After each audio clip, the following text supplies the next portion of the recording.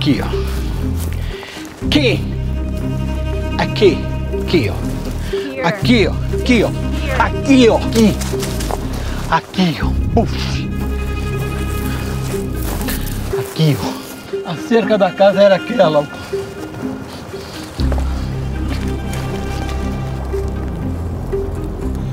Foi aqui que caiu.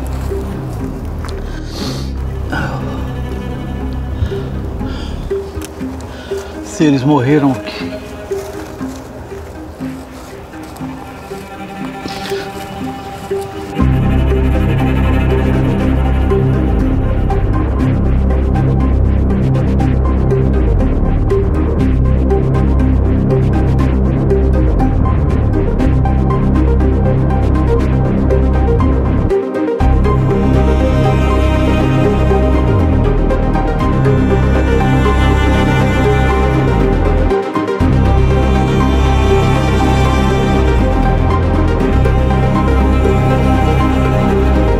Let me just say something. I'm going to say this to your audience.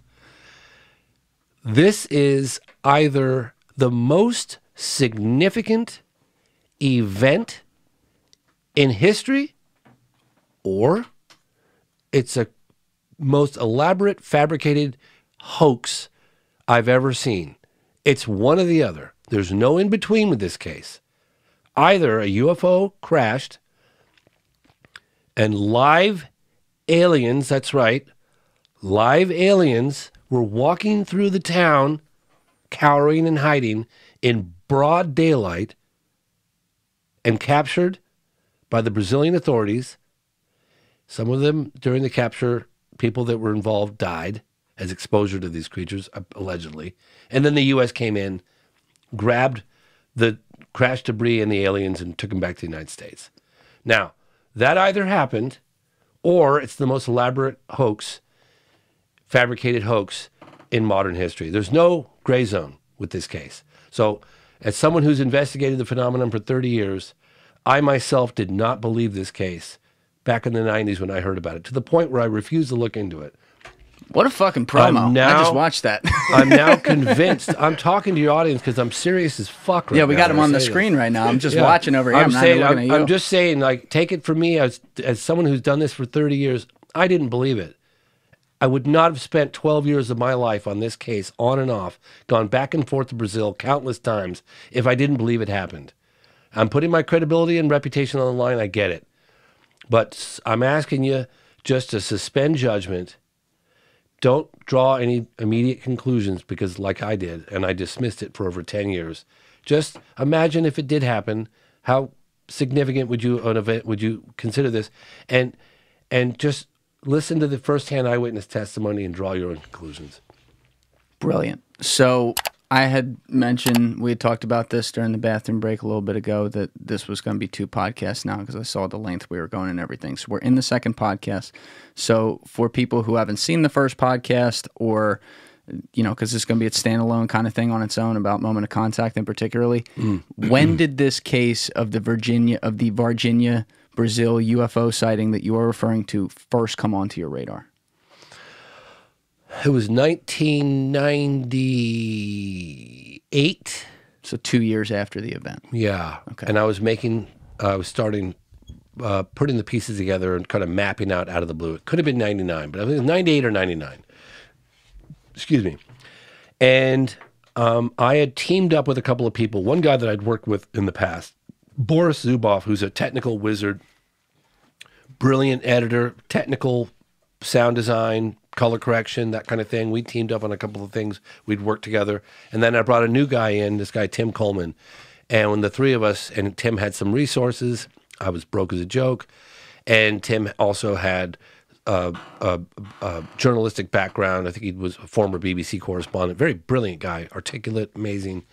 He's like, oh, mate, we got to look into this incident that happened in Brazil. I was like, oh, what incident are you talking about? He goes, UFO crashed. It's absolutely phenomenal, you know. And I was like, okay, a UFO crashed in Brazil? And he's like, yeah, and the aliens survived, and they were walking through the town. I went, Okay, I picked the wrong partner for this case. Right, sure.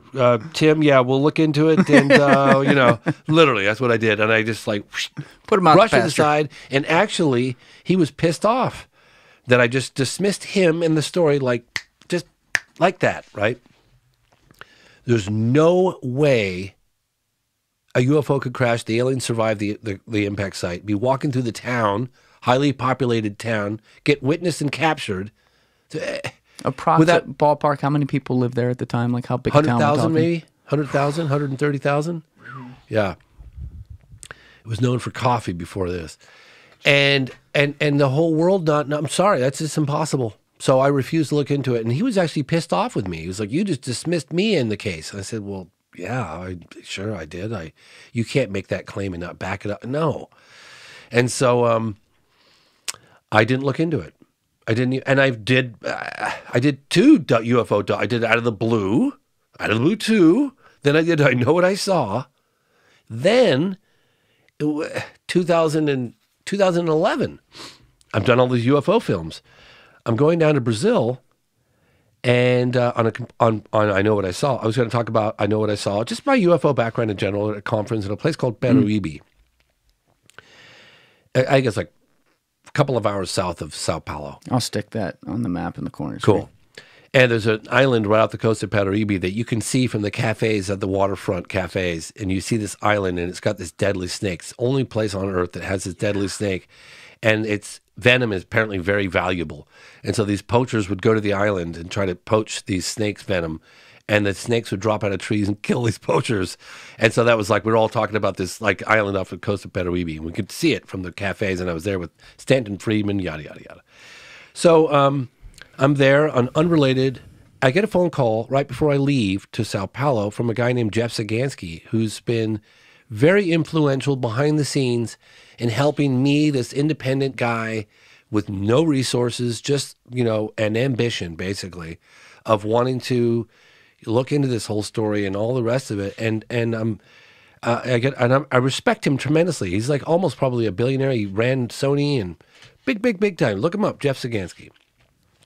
So I have tremendous respect for him. So I'm not going to dismiss him in front of his face or anything. But I pick up the phone and he's like, "You're going to Brazil?" I said, "Yeah." He goes, "Oh, you got to look into that Varginha UFO crash case." I was like, "Fuck, not this again."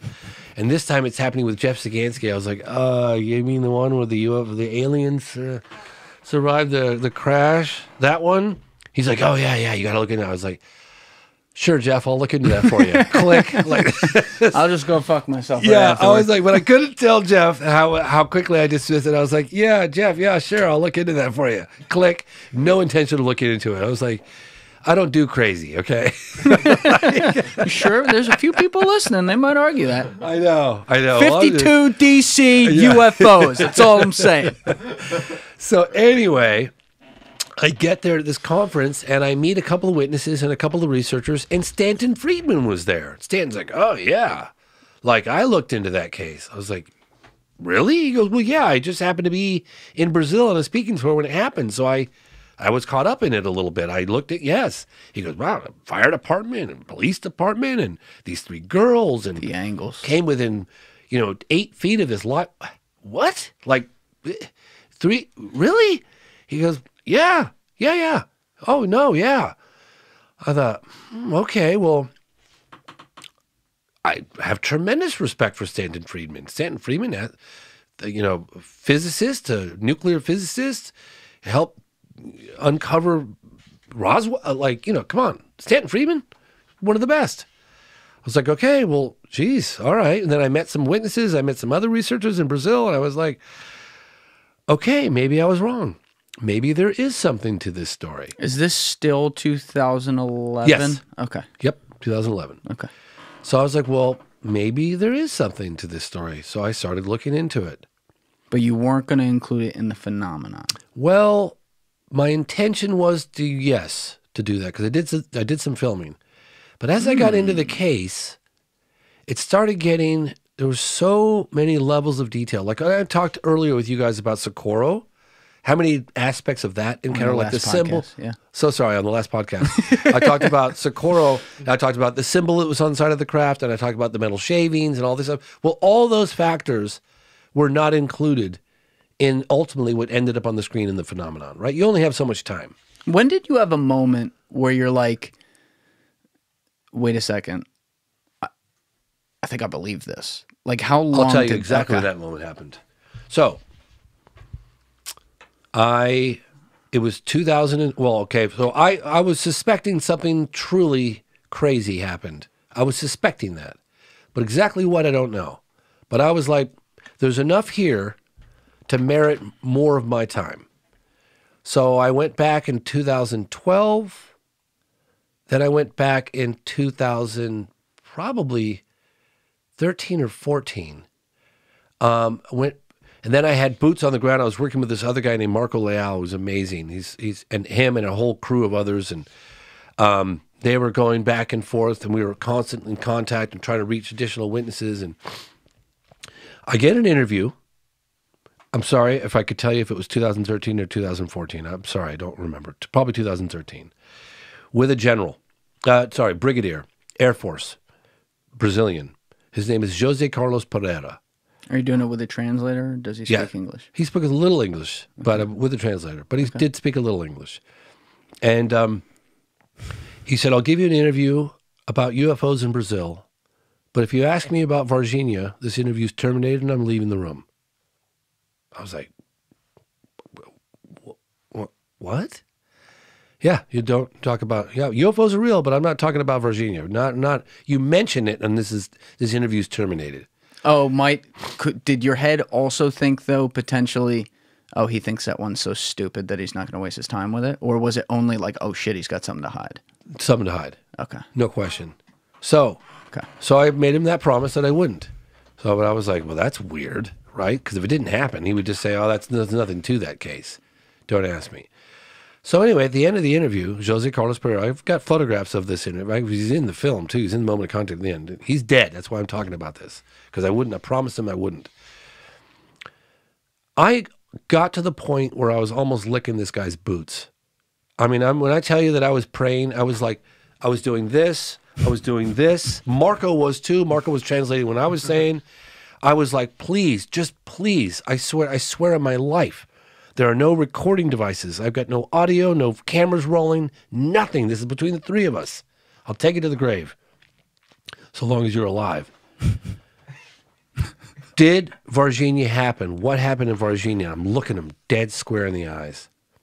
I'm looking right into his soul. You got some strong eyes, too. I wanted to fucking know if that damn case happened, and I wanted to know, and I knew he knew. And I was begging and pleading. So was Marco. Marco was right there with me. Walks back to his car. I'm begging him, please, just please. He sits down in the back of his car. He's got a driver. And he sits down. He leaves the door open. Marco and I were standing right there. And he looked at us and he said, it happened. Closed the door. Whoosh, off he went. I was like. And then he's probably laughing on the road like, those dumb motherfuckers.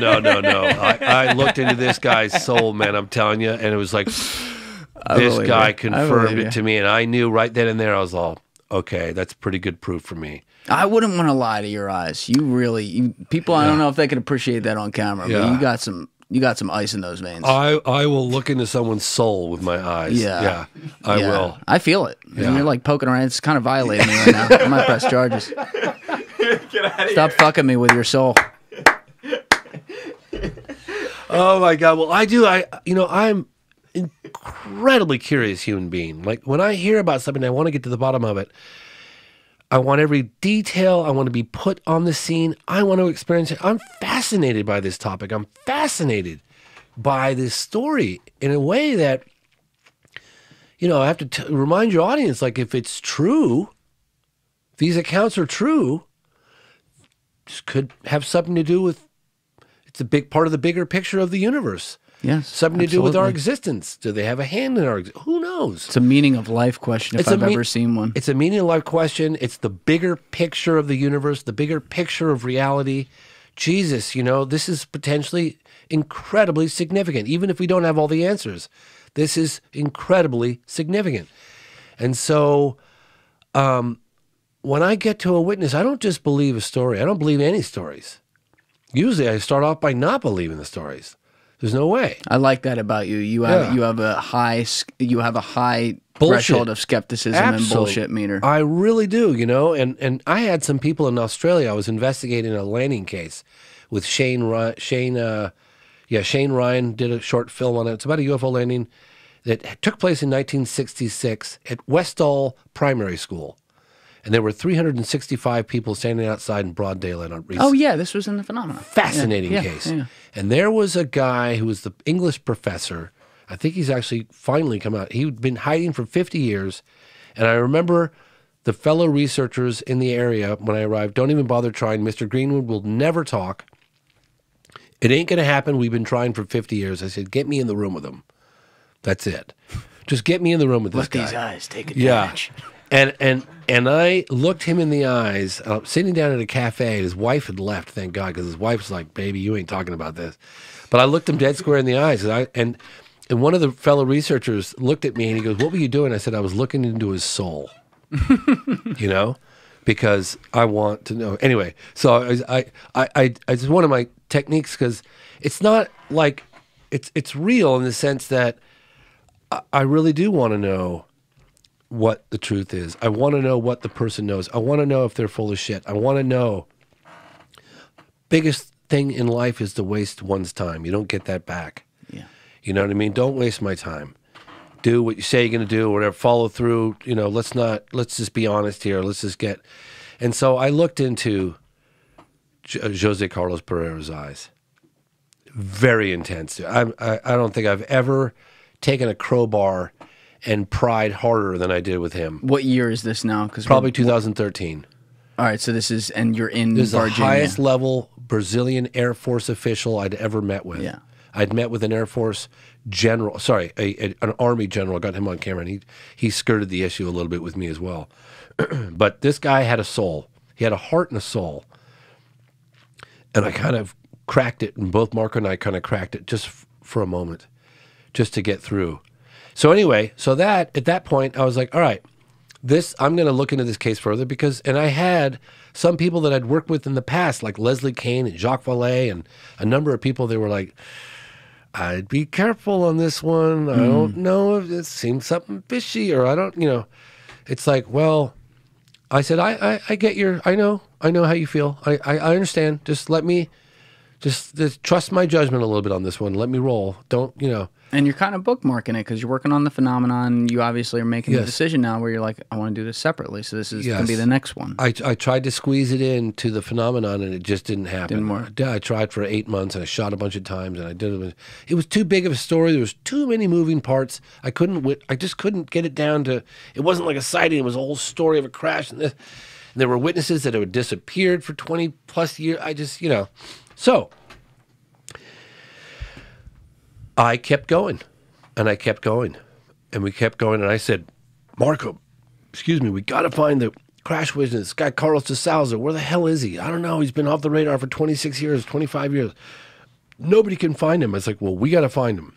What about this other guy? We got to find him. What about somebody involved with as a military base? We got, so we're going after all these people. And finally, we had enough contacts from over the last 11, 12 years where I was going to go one final time and shoot. And that's when Alessi, I guess Alessi saw me on Joe Rogan, and he contacted me and said, hey, love to be a part of any kind of, production, whatever. And I said, and, I've heard that many times in the past, and people don't really have the follow through. And for people that didn't see the last podcast, Alessi's in the studio with us right now. Yeah. If you're just listening and not watching. Yeah. Sorry. So I said, I might do this production. Stay in touch. And How old were you? 21? Yep. Yeah. So he got back in touch, and lo and behold, there's Alessi, So I was like, okay, well, we might be doing the shoot, and then another couple of weeks, whatever. I'm going to do the shoot in Brazil for a month. He's never going to show up. Yeah. So then I said, I tell you what, we're going to be staying at this hotel room in Sao Paulo. If you show up, you jump in you'll be part of the crew. Can you carry cameras? Can you do? Yeah. I'm never going to see this kid again. He shows up in Sao Paulo, gets his ass over there, and boom, there he is. And and we shot for a solid month. And we'd had contacts that we'd been you know, working with and talking to, and sometimes even previously taken on camera for, like I said, the last 11, 12 years. So we had them kind of quasi lined up, and then we had a couple of potentials that were like thinking about it, like maybe, you know, and then we had others that were like, I don't care how much money or anything you offer me, it's never going to happen. Don't even try. How big was the crew again, like total people that you had, including Alessi? 5 or 6? Because we had Guy, Yeah. Dave, Yep. you, Yep. Emily. me, and then the translators. Pedro? Fernanda and Marco research. So we had It 8. looks like a Pedro. 7? It's killing me. 7. Seven. So we had a crew of 7. Yeah. It's a good tight crew. Yeah, good tight crew. And then we'd found Military X. Marco found Military X. The guy that allegedly drove the creature on. Maybe I should get into the story a little bit. Yeah. So let me reshuffle the deck here so that we can. Hey guys, quick note for you. As I announced last week, we are officially live with the Patreon. I'm hoping to grow this community so that I can invest back in the show and put out more episodes in the future. Right now, we are featuring exclusive content over there, as well as some preview clips and some behind the scenes with me. And pretty soon, we're also going to have a patron-only Discord, as well as some other cool things. So please check out the link in the description for the page, and I hope to see you guys over there. Thank you.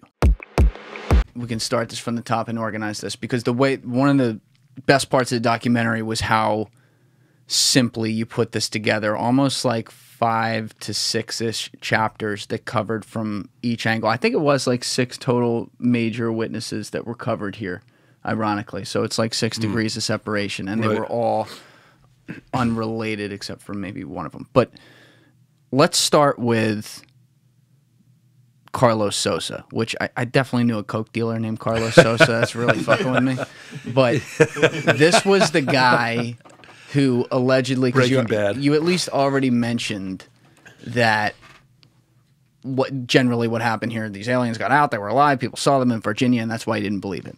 But Carlos Souza was the Virginia resident who was present by this field that allegedly saw the UFO come down and crash. Carlos Souza was a professor in Sao Paulo, which is about 5 hours to the south. And he was also an ultralight pilot. And he was flying the bricks. He was flying them. Gotcha. Yeah, that's his cover story. No. But he was going to go meet with some of his friends and go fly ultralight airplanes in a place called the state of Minas Gerais, which is also part of Varginha and as of the military base. Anyway, he's driving. It's super early in the morning. He's going to meet with these guys to go ultralight flying. And I'll put him in the corner of the screen so people can see him. Yeah, I think it's like 5 a.m.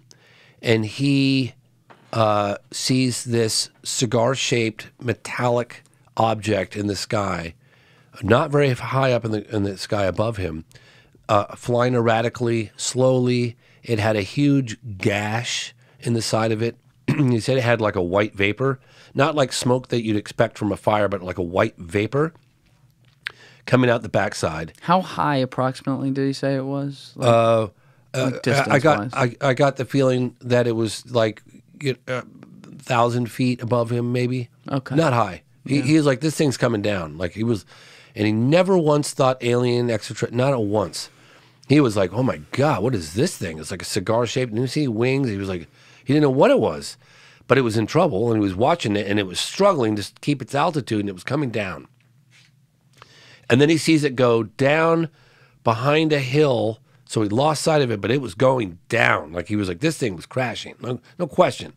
So he gets off the freeway, and he drives up a dirt road on a farm called the Maialini Farm. And it's January 13th, roughly 5 a.m. It's dawn. 1996. Barely, 1996. He's driving up this dirt road into the direction of where he saw this thing go down, and he comes upon a football field size area of metallic debris, like almost like tinfoil, and then a very large portion of the craft still intact. And again, it was like we have illustrations. I don't know if you have them. We have illustrations in the film. And what I do when I do illustrations or animations for any film project, I cut myself out of the loop. I hire an illustrator or an artist, and I put that artist directly in touch with the witness. Why would you have the witness describe to me what they saw and then me translate that to the artist? I just put the two of them directly in touch, and then they go at it. So he sees this field of debris and this large section of the craft still intact. And he described the whole thing when it was in the air about the size of a school bus, like, you know, those big school buses. He gets out of the car and immediately he's overwhelmed with this stench of ammonia and sulfur. He said it was so intense. He grabbed his T-shirt, he pulled it up over his face, and he held it like this, and he was like, "What? You know, what am I? This smell." This is kind of the last thing he's expecting. And he sees this like tinfoil type material, and he goes down and he grabs a piece of it, and he said it was like about this big, and he crumpled it up with his hands, and he said he didn't feel anything, like it wasn't even in his hands. It just was so light. And then he said when he let it go, it regained its shape, and he's like, "What?" You know, he's just to himself, he's like, "What the hell?" And at which point, the opposite direction on the dirt road from where he drove in came these military trucks and jeeps, and I think one of them maybe even an ambulance, and they came in from the opposite direction. How soon? Within minutes. And But he didn't say like it was 45 seconds or something. It was no, just like within minutes. Within so minutes, yeah, quickly. within minutes. Because I didn't know if like maybe, you know, tinfoil hat on here, they were tracking it, and they're like, "Oh, there it is," and they're already there. You know what I mean? Undoubtedly that's what happened. But in any case, and ultimately he was at gunpoint, told to leave. He didn't see anything. He wasn't supposed to be there. You know what? All these things. So he was like, he thought maybe it was a secret test program, and he witnessed something he shouldn't have witnessed. He was like, he left. And he was scared, like, you know. And he gets a couple miles down the road, and he stops off at a gas station. I've seen the very gas station. He gets a coffee, and he's trying to calm his nerves and just process everything that just happened. And he has a coffee, and he comes out, and he sees an unmarked government-looking car, black or dark blue, like an Opal, he described it, with no license plates, pull in, and two men in suits get out.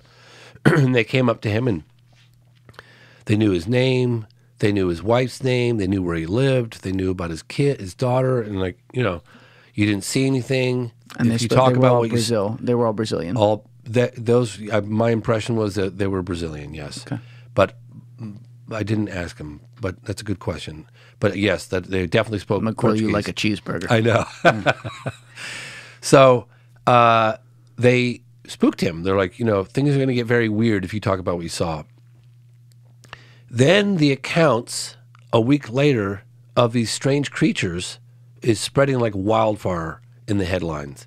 And these three girls that come upon in the town of Varginha, which wasn't far from where he saw this UFO, this thing crash. These reports coming out of these beings.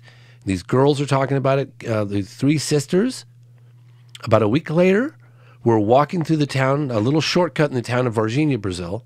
It was January 20th, about 3 o'clock in the afternoon, 1996. Three girls, two sisters, Liliani, Valkyria, and then Katya was a friend. Was she older? Katya was 21, Yeah. Liliani was 16, and Valkyria was 14. Got it. And they were coming home. It was, like I said, it was about 3 o'clock in the afternoon, and they were going through this like field that had a cinder block wall on one side and partly on the other side, almost like an area that looked like it was going to be constructed, but then it kind of stopped, and they had like tall grass going in the field, and they were going through there taking this shortcut. Quick question. Yes. Just so I remember, what time did you say Carlos Souza saw it? The 13th. It was the morning of the 13th at around 5 a.m., 4:30. So before the sun's Yes, up. about a week earlier.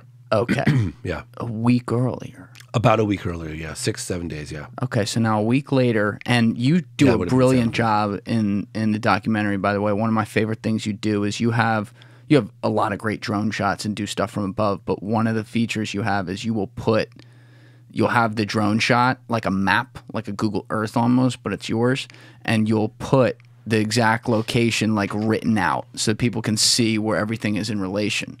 And what's crazy about the girl's sighting is this is in the middle of the town. Yeah. It's in like what was it behind again now it's an abandoned like kind of field, but was it the same thing at the time? Like it was behind a wall? Yeah, it was like a lot that could be potentially developed that wasn't developed.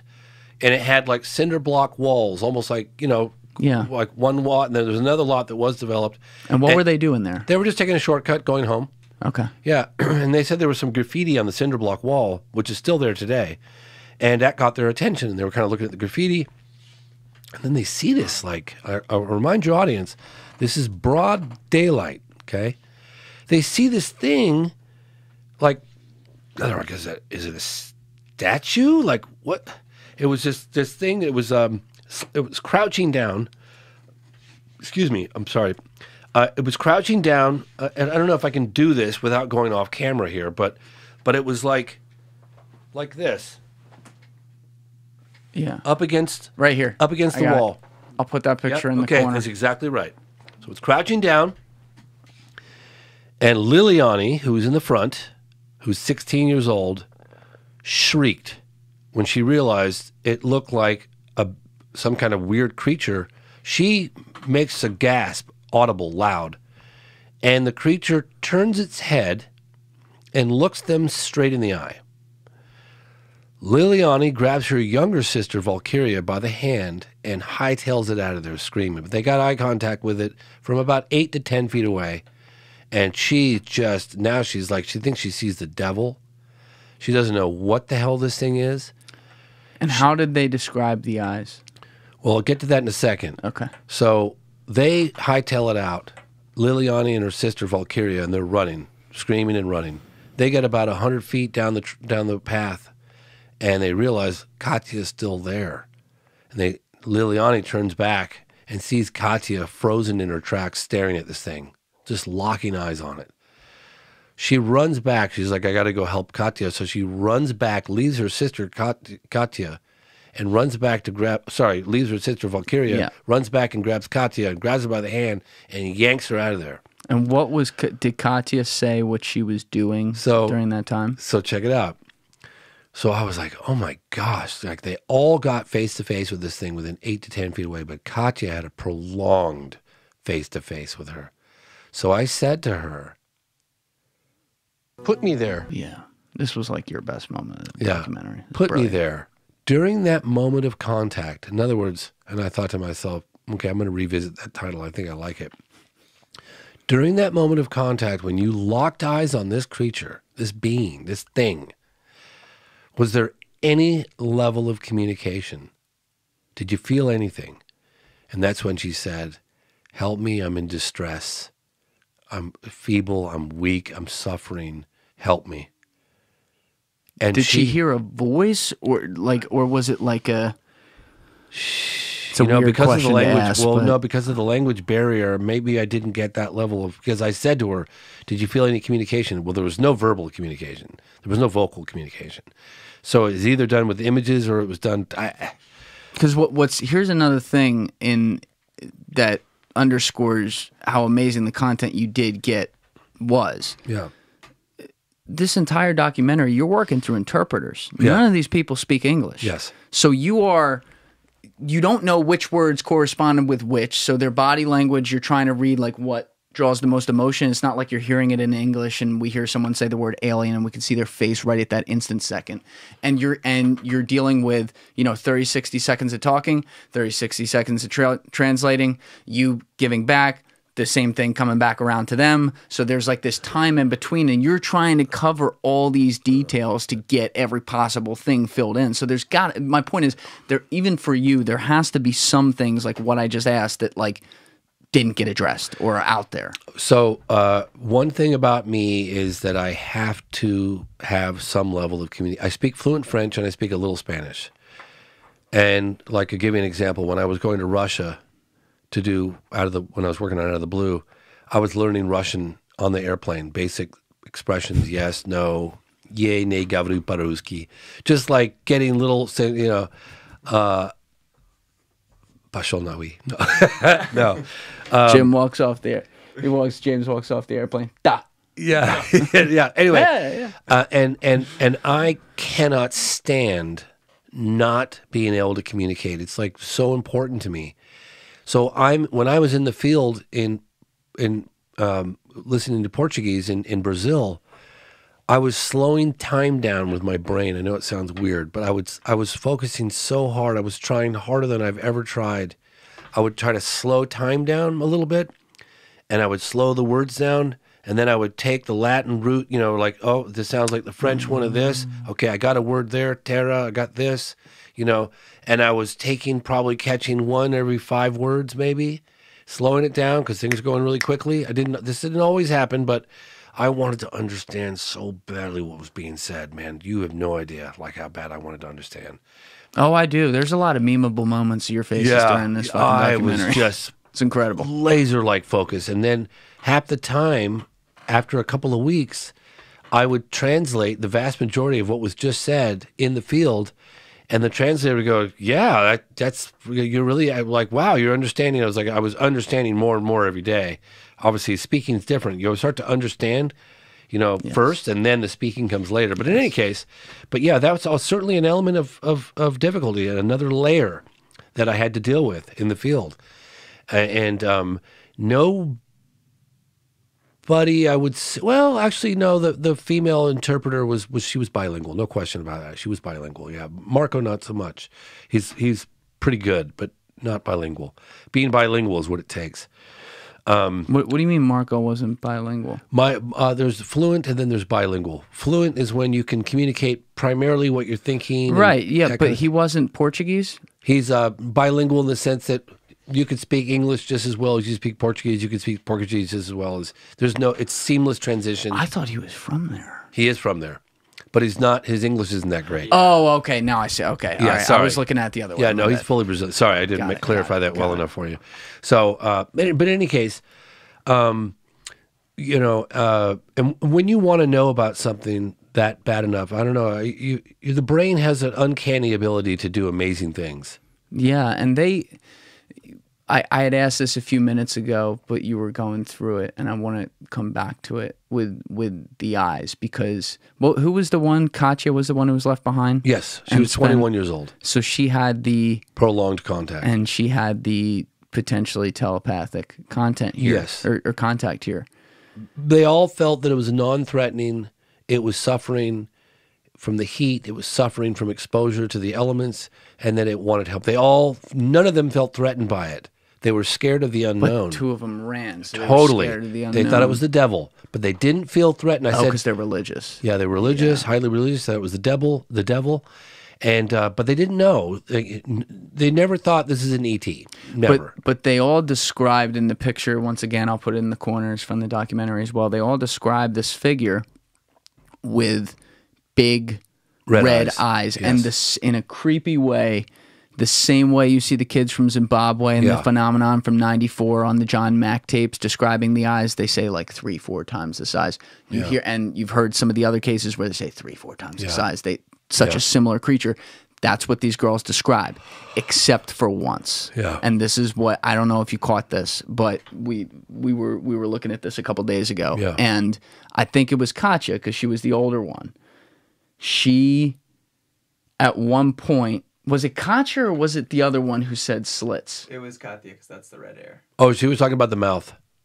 Slit for a mouth. No, she said, but did she fuck up? Because she might have fucked up. She definitely meant mouth. No question. Because I asked about the mouth.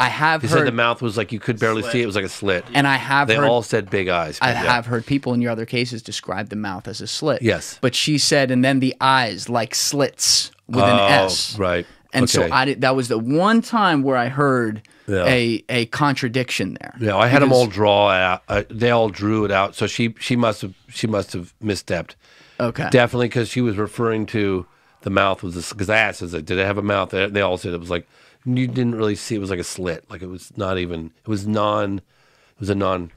But before we get to the second layer though of the mom Yes. coming, because that was when it got really compelling, and I want to I want to go there.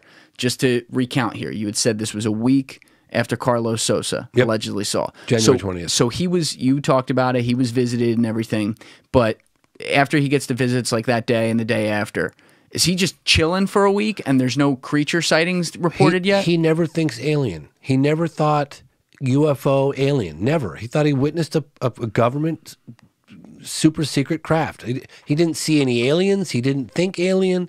But then when he heard about the beings that the girls described, he was like, holy shit, that must have been connected to the UFO I saw crash, that thing I saw. So he gets in touch with a guy named Claudio Covo, who's a very well-respected Brazilian UFO researcher. He's also an engineer or architect. And he gives one on-camera statement in 1996. Excuse me, right after it happened. Late January. Yeah, right around there. Right after this whole thing happened, he got in touch. There were other truck drivers that come forward as well that were on camera, but I couldn't get my hands on that footage. But in any case, his daughter, Cynthia Covo, was present during the interview, 26 years ago with Carlos Souza and her father, Claudio Covo. And he does one on-camera statement, and then he vanishes for 26 years. I, with the help of Marco, obviously, get in touch. Claudio Covo has since deceased. His daughter has all the archives, including the original drawings, the taped interview with Carlos Souza, whatever else he had, photographs and things of that nature. She shares it all with us. And she says, I'm now a psychologist. I met Carlos right after he saw that, within weeks. He met with my father. He was trembling and scared. He was smoking cigarette after cigarette after cigarette. And she's like, there's no question in my... This is before I met Carlos Souza. I'd seen one horribly shot, grainy-ass, terribly broken up VHS, whatever. We managed to get the original taped interview from Claudio Covo, thank God. And she said, I'm a psychologist now. No question this guy's telling the truth. Marco had found him, persuaded him over about a year period to come forward. He did. He met with us. And then I said, I want to take him out to the site for the first time in 26 years. And let's show that real quick, because this is something, you even had a preview of it in the trailer that when you first put it out a couple months before the documentary. But when we talk about all these instances on the last podcast, when we talked about them, and when we talk about this in general, and like, do people really believe, or are they bullshitting? And there's always some who are bullshitting, but like, this guy believes what he saw. Because this was like, I'm just gonna let the clip play so people can see this. I have it behind us. Took a long time to find the spot. All right, I was actually on the verge of wanting to give up. I wasn't going to give up, but I was like, ugh. Let's grab it. But it's not. Yeah, we got to do it, man. We got to find this spot. We've been looking for probably nearly an hour at this point. Is there a house down there? Yeah, there's a house. Right down through these trees? Yeah. Look, Taking out the let's drone. get closer to there then. tem uma casinha. Let's drive down the road. Let's drive down and get closer. There's a house. Okay. This is a White field. House. Yes. Aqui, ó. Aqui, ó. Aqui, ó. Aqui, ó. Aqui, foi aqui, ó. Aqui. We flew a drone directly over the spot, Aqui. looking straight down. You look at the difference in landscape. You can see his mind, like as a viewer. Watch his eyes. Just sit tight and watch his eyes. Aqui, ó. Uau. Foi aqui, ó. Aqui. Essa árvore não tinha. Então você vê a casa lá. Aqui, ó. Veio, bateu, levantou. Right after this. Espalhou. Aqui, ó. Aqui. Ó. Look at his eyes right here. We'll pan around him in a second. You can see he's like reliving it right here. Look at that. Phenomenal camera work, by the way. Hope you gave that guy a bonus. Yeah. See how the landscape looks different? That whole area looks like, well, it's just weird, and particularly with the directly overhead shot. Oh, foi aqui, aqui, ó. Aqui, ó.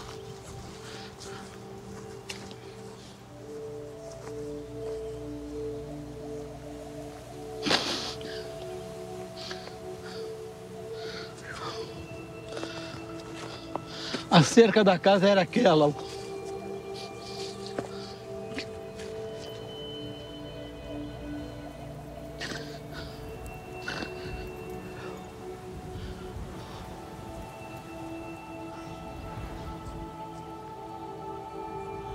Foi aqui que caiu. This is the spot. I'll cut it right there. That is some fucking unbelievable footage right there. I mean, if as a viewer who's not there, if you can't feel that, I can't really help you. I mean, that's like... Dave West is a seasoned director of photography. He's worked with National Geographic. He's worked with presidents in the White House. He's all... That was one of the top 3 moments of... He goes, if that guy is lying, he deserves... You don't need Brad Pitt or Leonardo DiCaprio anymore. Greatest actor of all time. Yeah, this guy's... Yeah. I mean, the way he just kept saying, Akio, Akio, Akio. Like, you can see his brain, like, processing, like, you know, like someone who has to go back to... Very like, intense. like someone who's suffering from PTSD has to go back to the place where their buddy died or something like that. It's the same... That was when I was talking to you earlier about Travis Walton firing this guy in 1975, Snowflake, Arizona. Mm-hmm. And when we went back to the site after years, he'd been there. And we did some... it's a whole other story, but we cut trees, direct proximity to the UFO, and that was one of the reasons why we took Travis. But I saw that same reaction where their eyes are open, and yet you could see, you could almost pass your hand in front of them, that they had a film strip in their mind. They were reliving that scene. Do you know what I mean? Like, you could just see it. Like they're somewhere else. It's pretty intense. And it just, you know, for someone who had looked at this case originally and thought that this might be bullshit, and then to kind of get yourself to a spot 13 years later to hear about it again and be like, all right, I'll look at it. And then you spend 2-3 years really looking and you're like, oh my God. Then you have that moment where the guy's like, it happened, and you're like, holy shit. And then you're trying to finish this whole phenomenon. You get that done, and now you're like, all right, I'm going down to do it. You know, you don't know that you're going to get that. When people go to make these documentaries, like think about what's a good all-timer, like the documentary Inside Job from 2009 about the financial crisis. You ain't going to get it if you don't try. Well, sure, but I'm saying, like, those guys, they knew how the movie ended. Yeah, totally. Yep. You don't know. No. You might go down there and you might not get what you need. And you're Crash like, and burn. We can't do it. Easily could have crashed and burned. But you got it. Yeah. You know, and military X. Well, so we'll get there. Because I'll tell you how close we came to not getting that one. So but let's stay with these two, because now I think we have so well covered here. Yep. We talked about the 3 daughters. The second layer to that I had mentioned was the mother, who then you have come by. So she was the mother of 2 of them, right? Liliani and Valkyria. Okay, so the 2 younger ones. Yes. So she describes her 2 daughters. And Katya showing up at the house screaming. So after they had gone back and gotten Katya, they come back and they're screaming, horrified. And she says, saw the devil. Take me there. Yes. And then what happens? The Liliani and Valkyria, who's 14 and 16, said there's no way we're going back. So then she grabs Katya, who's 21, and she's begging and pleading, Katya says, I don't want to go, And she finally talks her into it. So she leaves Valkyria and Liliani, who refuse to go back. And she goes, jumps in their truck, and they drive a few blocks away and get to the location. At which point, the mother describes this smell like ammonia and sulfur, the same smell that Carlos de Souza describes. Everyone describes this. Powerful. Yeah. They said if you've ever smelled a skunk at close range, multiply that by 1,000. It's almost paralyzing. That's what they all said, and it's stuck in your nasal cavity, sometimes for days or even weeks. And she said she put rubbing alcohol. I think she was doing like vinegar and rubbing, just trying to get it, out of there. And so she's met with that. The creature's gone, But the footprint, there's a footprint exactly where the girl said it was in the sand. And then she draws the footprint for us, which a lot of the witnesses described this. So if the foot, and these things were bipedal, if it, let's just say it was like that, and it had this other digit on the side. So when it's standing up, that stabilizes it. Because if you got two, you're not going to walk very well, but it's got this other digit on the side apparently, and that would be the imprint in the sand would have been. That's what everyone is. Sorry. Do that. I want you to do that for the camera clearly. Do that with your thumb again. Yeah. So people can see exactly what it is. Like another digit coming out the side to sort of stabilize it for walking. Which would say it's 3. Yeah. Because I love this. Yeah. You're going to a major question I had about this film, because like you were saying with the smell, it's amazing when you hear all these different people, and in other cases, by the way, talk about sulfur ammonia, like this, they can't get it out for days and shit like that. Everyone's describing it the same. A lot of people are describing the eyes the same. A lot of people are describing the size the same. It's childlike or whatever. Big head, spindly arms, feeble, So with this one, where you have the foot, we're going to get to Military X. I don't want to give the full context there yet. People will get that later. But there's another great witness, this guy Military X, that you have later in the documentary. Yes. Who very specifically, as you point out, when he goes to describe the foot, very clearly says 2 digits. Yeah. But he's doing, as you just did, he's doing this with his thumb. And I watched you in the hotel room mirroring his thumb and doing this as well. And you didn't say anything, but he was specific. You had the camera dead on his hand. And I'm going, he's saying 2, but it's really 3. And I think in his mind, he's thinking those are toes and this is something else. Like an appendage. I mean, it's almost like a little side. If you look at, I think like a chicken, doesn't a chicken have that? Like it has a little appendage that comes out on the side. So the mother describes 3. Yes. But I'm going to play the scene right now because you have the mom draw it. And she drew this fucking thing so quickly and matter-of-factly. I mean, it's like, holy shit, you know. Did you do like 10 takes with her for that? No. You know, and you know what? I had to ask him. Nothing in this film was staged. This all happened as it happened. In fact, I remember the DP, Dave, saying, slow down, I can't keep up. I was like, look, the things are happening. I'm not going to recreate you got to just capture it as it happens. All right, so this is the part where you do this. Let's play it at 45:12 in the documentary. Do they get in the car and drive here? Do they walk here? How did they get here? And what did they see when they got here? Ela falou, vamos lá de caminhonete. E eu falei, eu não vou. Eu tô com medo, eu não vou voltar. A Luísa, por favor, vamos lá comigo. She's saying, please go with me. Then I got in the truck and we parked the truck here. I'll translate. And now the mom's talking. Then we saw the creature and we saw the creature's footprint. I'll never forget it. By this son, I'll never forget it. Only 3 fingertips. So she says 3, a footprint like this. It was loose red dirt, so it was like this. She draw the footprint. And she's like doing it. So now you give her the thing, draw the footprint. She leans down. You gave her a table. And they say, please draw it exactly as it was. She goes, I only saw the trail by the left foot. I didn't see anything else. Watch how quickly. Boom. Around. Boom. See how small that is? That's what I want to point out. Now look, the middle's huge, and the last one's big. Is she describing the appendage similarly, or was that a slip of a shitty artist where she draws it big?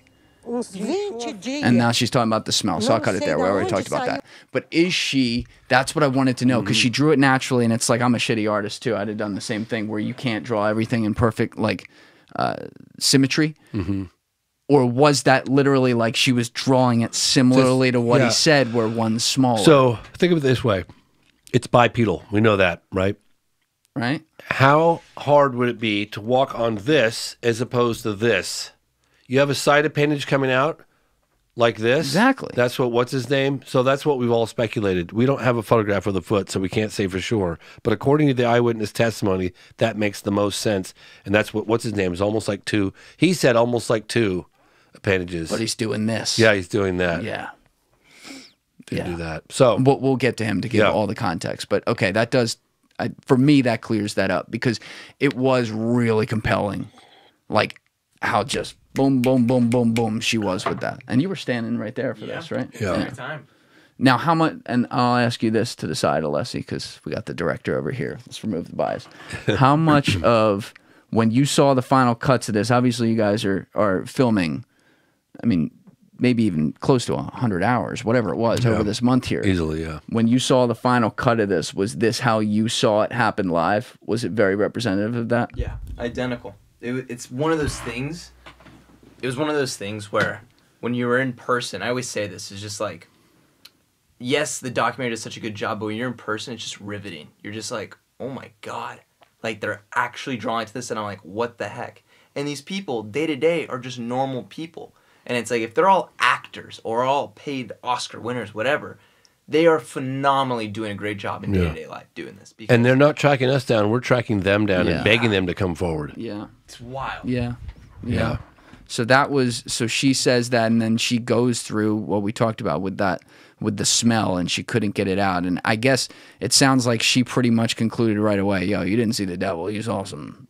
You know, this is some well, other that's the world thing shit. is that, so I think that's why Carlos de Souza felt compelled to come forward and share his aspect of the incident, because he was like, holy shit, maybe those girls, what they saw was connected to what I saw.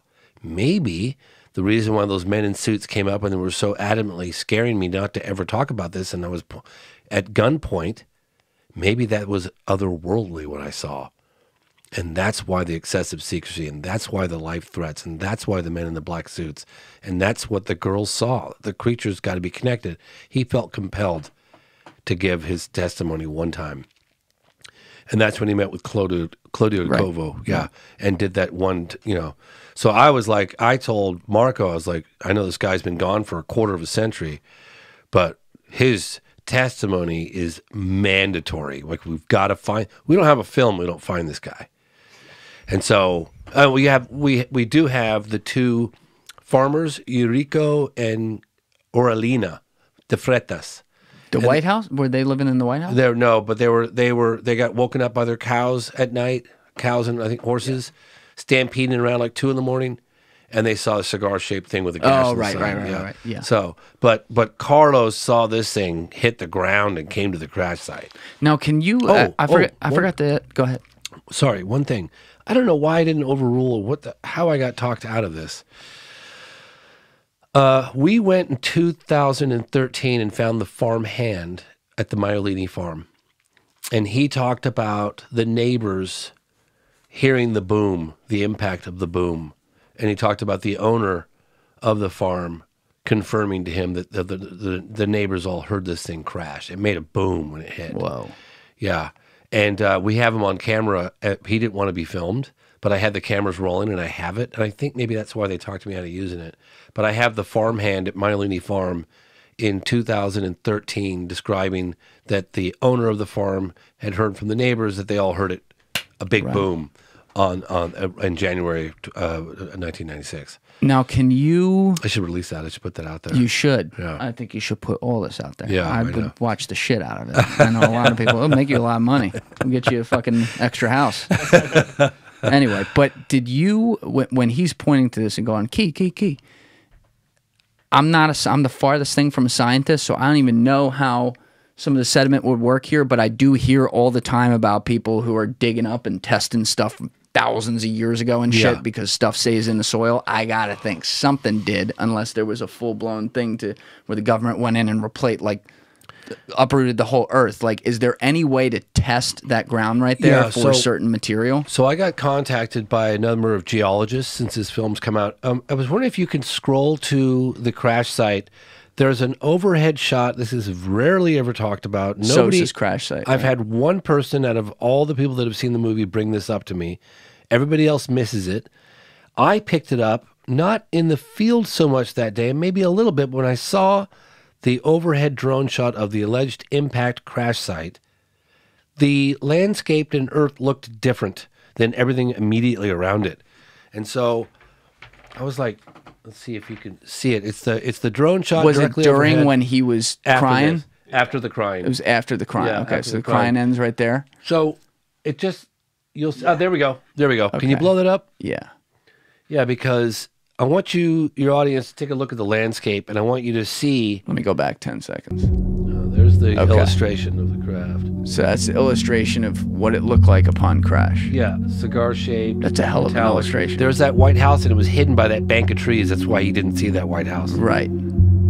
All right. Okay, now if you tell me look at when the to landscape, pause. I'll tell you when.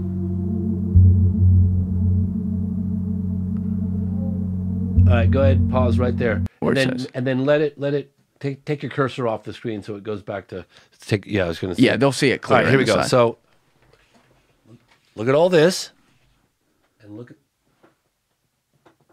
Oh, I see what you're saying. Yeah. He talked about an acid on the ground, like a liquid acid that burned everything. I was like, was it a fire? Or was it? Why would but they look- leave it? That's what I'm wondering. But Why well, no, would- but nothing's growing there. The soil looks tampered with. It looks different. You know, it just looks different. Look. And I picked that up from the drone. I never saw it from the ground. I wouldn't notice. But if you look at it from the sky, and that's the crash site, according to Carlos and according to Military X. It all God damn started it! Now right they're here. gonna go dig it up. They're Yeah. listening to the podcast. So- they're like, send them in. So it looks different. I mean, look, man, they say a picture's worth 1,000 words. I mean, take a look at that and tell me what you see. Because it looks different. Doesn't it look different It all does around look it? different. Yeah. And there could be other explanations, but like, you know, as a layman looking at this first glance, holy shit! I mean, Yep. that's wild. Yeah, it's wild, all right. I mean, that's So certainly you've had something. geologists hit you up though. Well, yes. So I went out to Roswell. I went out to the debris field in Roswell with a geologist. I'll think of his name in a minute. And he said to me, "I'm a geologist. I don't care how well anyone cleans up a mess at a site, an alleged impact site. I don't give a shit how good you think you are. You could be on your hands and knees, back to back, shoulder to shoulder, go through there, bulldoze it, burn it. There's going to be debris left there, period. Look at mounds, moles, areas of runoff from the rain, like things get carried, little bits of metal. Like, I did not scour. I was under a shooting schedule. I really think someone, I've heard people say they want to go to the crash site with metal detectors, with, geologists and see what they can find. So, if someone's willing to put in the time and go there, I think it absolutely should be done. Absolutely. You might need, permission to go on the guy's farm. I don't know. It's, to be out there for months at a time. I don't know. Well, I'm sure we could figure that out. Someone could pay somebody off. But yeah, exactly. As a side note here, because we had talked about it in the last podcast, but not gone there. What was the thing in the phenomenon that you had the Stanford doctor? He was with Jacques Vallée. Yeah. And he was testing the isotopes that I brought up. Yeah. What was that from again? Ubatuba, 1957, South America, Brazil. And so it was a UFO crash site, It was allegedly? an alleged UFO crash. Or a landing site where they had crash. been. It was a crash. Yeah, it was like an explosion and crash, yeah. Okay, and so they were testing something with the isotopes and the whatever the fuck. But Yeah, what Gary did Nolan. What did they find in there without going like too complicated? Like, what did they find to be able to say like, oh, this is not a part of our element table of elements? Something to do with magnesium isotopes that were a certain ratio that was not found on Earth. If you could create it, it would be in the billions of dollars, and it was 1957. So. Got it. Yeah, Okay. so basically like that. I'm just giving you a rudimentary here. I'm not a scientist. No, that's fine. Yeah, that's good. That's good. Yeah. So it would be cool if we could do something like that here. Anyway, but Yeah. we've I covered. think it's a great idea. I think there are other people that right now today are doing background research on this case with the documentation that we do have. For instance, the death certificate from the guy that captured one of the creatures, which I know we haven't gotten to yet. So We're gonna get there. So who was the guy who you featured in the film who died in 2014? He was a doctor and a famous UFOologist. Dr. Roger Leir. And he had investigated this for years and even done some, not with the people you got, but he had done some interviews, right? He went there in 2002. At the time, there was a very famous researcher by the name of Ubarajada Rodriguez. Mm-hmm. He's also a lawyer. He's one of the top lawyers in the whole district of Varginha and the state of Minas Gerais. And Ubarajada Rodriguez wrote the book on it. He was super smart, man. He was in debates with skeptics, and he would just annihilate everybody. He was super smart on the case. He had very deep contacts. He was working with a guy named Victor Peccaccini, who's also a bright guy. Done a lot of research on this. And Uba Dajara had not yet gone quiet on the case because now he won't talk to anybody. And that happened, I think, gosh, guys, I want to say 2005 or 2006, something like this. Well, he got a visit from Tommy Lee Jones. I'm sure he did. And so he went quiet. He agreed to meet me for coffee, and then he said, no, I can't do it. I was like, dude, we're going to meet for coffee. I'm not going to put you on camera. Like, come on, man. Like, wouldn't do it. So, sorry, where was I? Because I was talking about Uba Dajara. Hit me the question. Sorry. As far like what I wanted you going into next? Yes. The guy, Roger Leir. Oh, yeah. The guy who was doing the interviews. So sorry.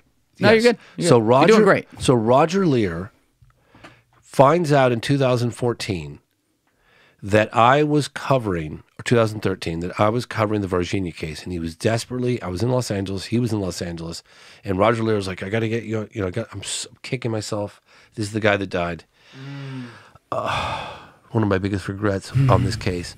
So Roger Leir doesn't tell me, "Hey, I've got cancer and I'm dying." Oh. He's just like, Well, that's his fault. I would have made it a top priority, and I was trying to, but I was organizing all the flights for the Rua, Zimbabwe UFO landing in 1994. Yeah.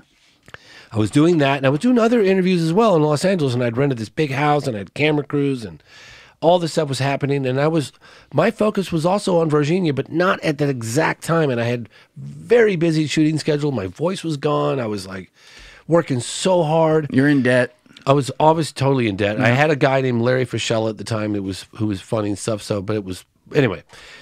And all the while this is going on, and Roger Leir was like, you know, got to get me an interview. Got to get me an interview. Got to get me an interview. I know this case. He didn't say to me. I went there in 2002, and I had unprecedented access with Uba Dajara and all this other shit that went down, and I wrote the book. You know, he didn't say all these things to me. I was just like, and then he got upset, and I was like, Leir. I said, Dr. Leir, please don't take this personally. I'm so busy. He goes, well, I'll be there next if you're year. not going to meet with me, if you're not going to meet with me, take my tapes. I was like, oh, okay. And he goes, I went there in 2002, and I got all these tapes. Take them.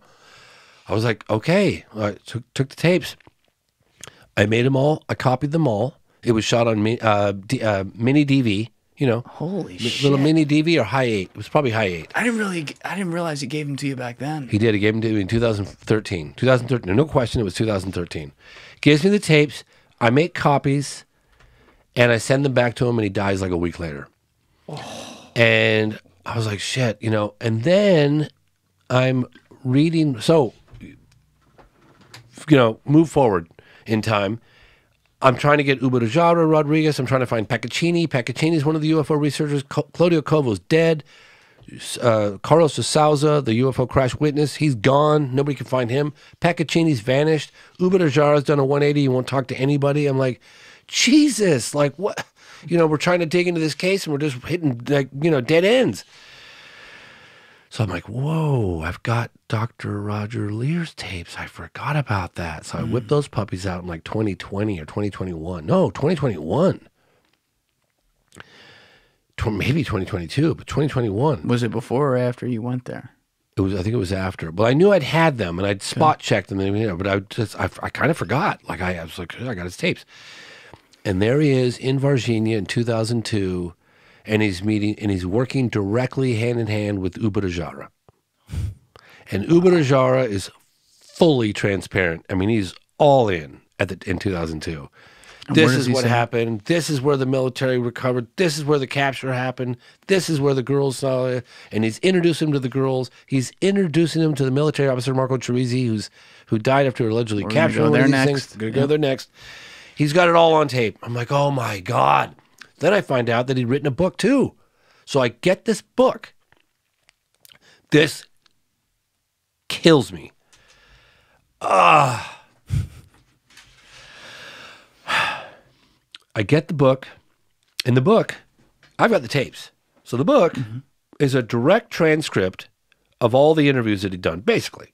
He just extracted the interviews that he'd done on camera and put them in the book.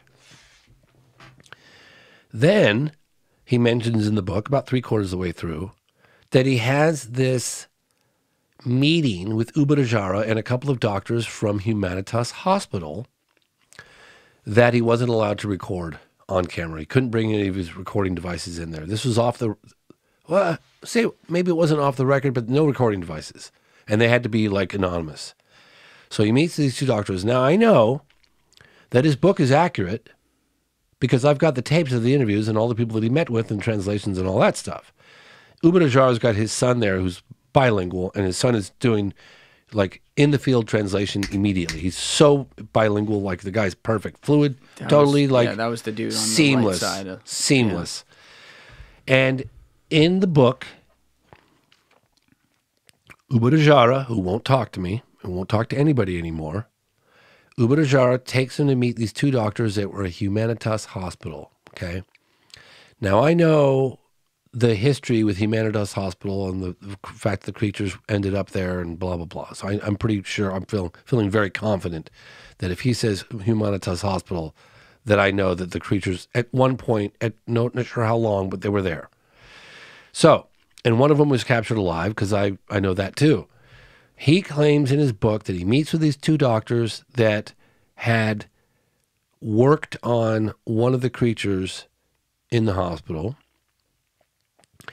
And that I didn't put any of this in the movie because I don't have anybody's testimony other than a book. That's it. I can tell you, and you guys can take it with a grain of salt. You can believe it. You can not. No, that believe works. That's perfect. Yeah. So according to these doctors, that Dr. Roger Leir accounts in his book, these two doctors during a procedure, the creature had a wound somewhere. They were trying to fix it, do something, a leg, broken leg, something, and all of a sudden, the creature kind of comes more to life. It was alive, but it kind of comes to life, and it communicates with the two doctors telepathically. And again, this is according to Dr. Roger Leir's book. That Dr. Roger Leir heard the account directly from the two doctors at Humanitas Hospital who were there and experienced this. His word against everybody. Yeah, well, it's exactly when he's dead. Yeah. So, and there was another guy in the room. There was a guy that traveled with Dr. Roger Leir, and I tracked him down, and he had just died, so I didn't get his testimony. He was also in the room. So the only person left in the room is Ubadajara, the two doctors, which I have no idea where they are, and Ubadajara's son, and Ubadajara won't talk to me. And apparently the telepathic communication was, I feel sorry for you humans. You have no idea about your potential, who you really are. Yeah, that's what it said. Holy shit. According to the book and Dr. Roger Leir and the doctors. Yeah. So I was like, I contacted people that knew Dr. Roger Leir. They said he doesn't make stuff up, that he was a solid witness. I said, look, I can vouch for the whole book except for that because I don't have those tapes. Well, good of you to not put that in the documentary because that's a heavy thing and you can't. I can't prove it. Full proving. Yeah. Couldn't prove it, so I did. I left it out. That's wild. Yeah. If I would have gotten testimony from someone who heard it out of the doctor's mouth, I might have considered putting it in, but I couldn't. And Roger Leir was dead. The other doctor that was with him was dead. It was on the tapes. I mean, the two of them were having a good time. They were, they were admiring the food and the coffee and the beautiful women of Brazil and the architect. They were having a great time. It was like a road trip. They were having a fun time, the two of them traveling together and meeting with Ubadajara and then meeting with the witnesses. And it was so nice having that translator in the field with them because all the videotape stuff, I could instantly know what was being said because the guy just did, on the fly translation. Yeah. And maybe I'm getting my brain mixed up right now because there's a lot floating in there about this. But did this situation involve a total of two creatures, one dead and one alive? Maybe more. But there were at least two. No question. Okay. But we think up to 5. So this is... We don't know. Because we covered the girls who saw the alive one in the abandoned field in the town and against the wall. And now we're going to get to Marco Ceresi. Yes. And before we do that, we got to get you an Uber because you have a flight to catch. So everybody go like and subscribe if you haven't already. And we're going to stop for a second, get you taken care of, and then you and I are going to finish the second half of this case. Roger that. So we'll be back right after this. All right, we are back on. So, Marco Ceresi, that was where we were going next. Before we get into exactly what he did, who was he? Okay, so Marco Ceresi was a military officer based in the town of Varginha. And military police, I say military police officer because the police and the fire department in Brazil are connected to the military. So if you're in the fire department, you're part of the military. Really? So it's like a military police. I guess they call military police. So if you're in the police department, you're part of the military. It's all connected, you know. And he'd grown up in Varginha, along with his buddy Eric Lopes, who's also military police in Varginha. Get to him. Okay, so Terezi is the one guy. Like I mentioned, you had roughly like 6 degrees of real separation with this across the different witnesses. It was somewhere in that neighborhood. But Terezi is the one guy who you had to interview his family because he died in 1996, right after this. So let's get into what happened. He was part of the military, and then this day happens. So this is one of the sadder aspects of this story, and I don't think it was anything like evil or anything like that. But reportedly what happened was you had the girls January 20th, 3 o'clock, 1996 in the afternoon, and you saw where they came in contact, according to them, with an unknown creature that you showed earlier in the podcast. Yes. Okay? Yeah. So I flew the drone over every area, any place of interest, any witness. I would always fly the drone over the top so you can get a perspective from the air of like where these events happened. And for the first time, we put together, and I've talked to this with the Brazilian researchers that I worked with, nobody realized the proximity between military blockades, girls encounter, Marco Terezi, military police officer, who's driving around with Eric Lopes about 5 to 5:30 on the same day, 2.5 hours after the girls saw what they saw-ish. And apparently, Eric Lopes was on duty. His really good buddy, Marco Terezi, was not on duty. Eric Lopes had a special mission of being on the lookout for something incredibly unusual. He was not told there's an alien on the loose or anything like that. Be on the lookout for something unusual. And it's a special operation. Excuse me while I have a sip of this coffee. So yeah, we reloaded you downstairs. Got to keep you awake. Yeah. So great. So he goes by his buddy Marco Terezi's house and he says, "Hey, who's married?" And I think his wife was even pregnant. And he says, "Hey, I got this special mission, blah, blah, blah. We're on the lookout for something unusual. Do you want to come with me?"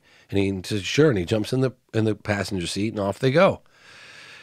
Well, they're driving down a road, which is just a couple of blocks away from where the girls saw this creature, reportedly. And this strange-looking creature scurries across the road right in front of their car.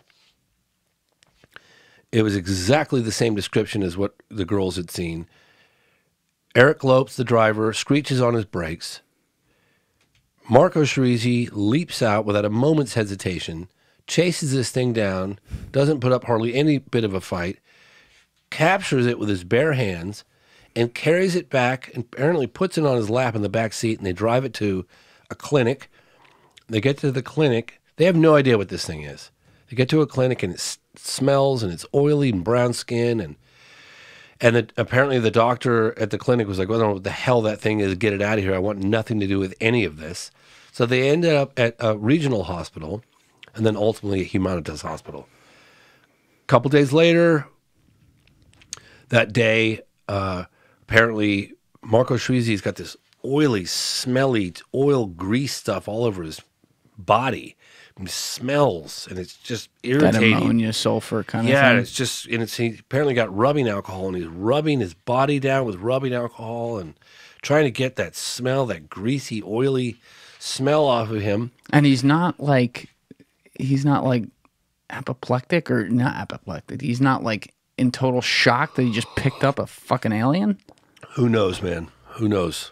Well, I mean, we can't ask him. Yeah, we got limited information from his sister and fellow researchers. But getting back to, he, after a couple of weeks, starts having immune system issues. And, oh, by the way, he got a cut, a little gash, not a big one, but apparently during the capture, just a little scratch, like right under his arm, right in here somewhere. And was this at night that he captured the creature? Captured it in the late afternoon, early evening, 5:30. So it's not dark. No, not totally dark. Now he gets. I want to go back to that real quick, just so that everyone out there can understand. January is summer in Brazil. Okay, so he gets out of the. Eric Lopes is driving. Yes. Crazy's in the car. Yes. He sees this creature and goes, "Stop!" Runs out. They both did. It ran right across the road in front of him, right in front of the car. And was it trying to run away? Yes. And he was just fat because it's small and he was a lot faster. Yep, and no question. Barely put up a fight. Barely put up a fight. And he put it in his hands, and was it like flailing around, or grabbed it, put it on his lap? That's all the details I have. And then he got a scratch in the process. Okay, so it was fighting back. Small scratch, yeah, okay. Small scratch. Okay. So apparently he takes himself to the hospital. His family's notified. His mother and his sister. His sister goes in, Martha Tavares, Tavares, Martha Tavares, and meanwhile, these stories are exploding. What the girls saw, there's information getting out about the crash of the cigar-shaped UFO. I mean, it's spreading like wildfire across Brazil, across different parts of the world.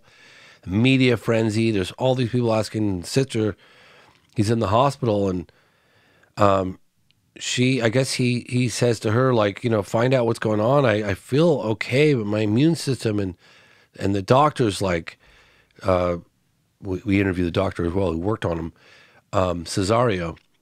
He said that he'd never seen anything prior in his 20 years prior or his 25 years after. He'd never seen anything like it, where you get an infection from a little cut and the antibiotics aren't responding, and there's something in it that he's never seen before. He's just never seen 23-year-old perfectly healthy with an infection that won't go away. Was the doctor, in speaking with him, was the doctor certain that the actual cut itself was infected and therefore that's what was causing it? No, it was in his bloodstream. Okay, all right, keep going. It I'll ask about that later. Yeah. Okay. And there's more research that's being done on this as we speak. So there's people that did the autopsy, the people that wrote the autopsy report. There's the death certificate. There's a paper trail here that we're following up on. There's people in the media that are actually going after this quietly behind the scenes. And once they make a determination as to a better assertion of exactly what happened, or if there's any kind of indication of a foreign substance in his blood, this will be coming out in this year. So in any case, Marco Teresi gets his infection. The doctor treats him with antibiotics. Nothing's responding. He literally said he threw the kitchen sink at him. Marco Teresi dies. The other doctor that was on duty that day... How many days before he died? He went to the hospital. Within a couple of days, he was dead. It wasn't many. And it was like a week or two later, you said he went to the hospital? 2.5 weeks after, something like that. Okay. Yeah. And she said... all the media frenzy, and Marta sat by his bedside, and is the story of this ET true? And he said something to the effect of, "This is going to be a really huge, big deal. There's a lot more to this story," something like this. And according to his doctor, he was revealing what had happened to him because he knew he probably might be dying, and he wanted the doctor to have all the details possible. But then the doctor kind of says this on camera. You could probably find it in the film if you wanted to. And then kind of backpedals and said, but he was not allowed to talk about any of it. This guy right there? Yes, sir. Yeah, that's him. Okay, let's play this real quick. So we're going to cut to 48:43 of the doc. I got to turn the volume on. Yeah. Sorry. Hold on. 48:45. We said that that's AJ Javard. He just died a couple weeks ago. Medical career, anything what like happened? that. Oh, we'll get to that in a minute. Hold on. So and that infection killed him. Boa tarde.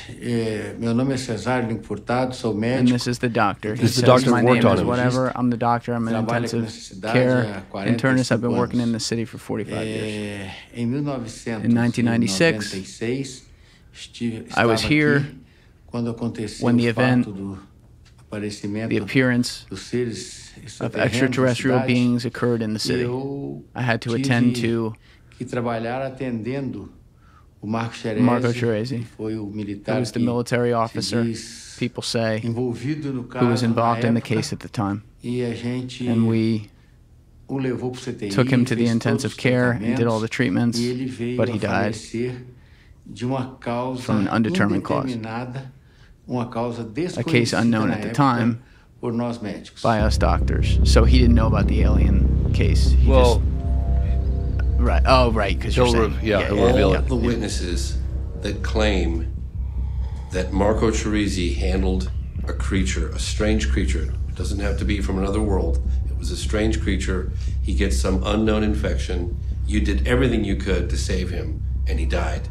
Do you believe that there's some credibility to that story? Yes, it's a credible story. He exposed this. Oh shit, he's catching himself, you're right. To reveal what happened, to try to help himself, to save his life, because he felt he was dying, and according to his sister, he was restricted from talking about it.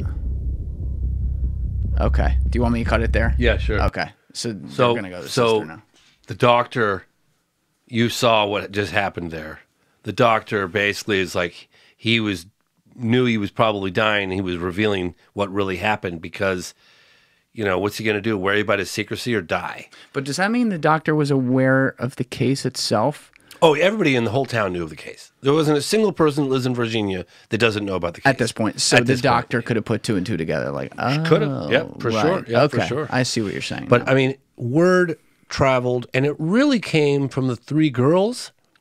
Because everybody believed the girls. First of all, there was a military presence in the town of Varginha, in and around the town of Varginha, that no one had ever seen before. There were military blockades of roads they couldn't get through. There were threats at gunpoint with people who lived at residence. That I live in that house right there. Let me through here. No. Yeah. And no.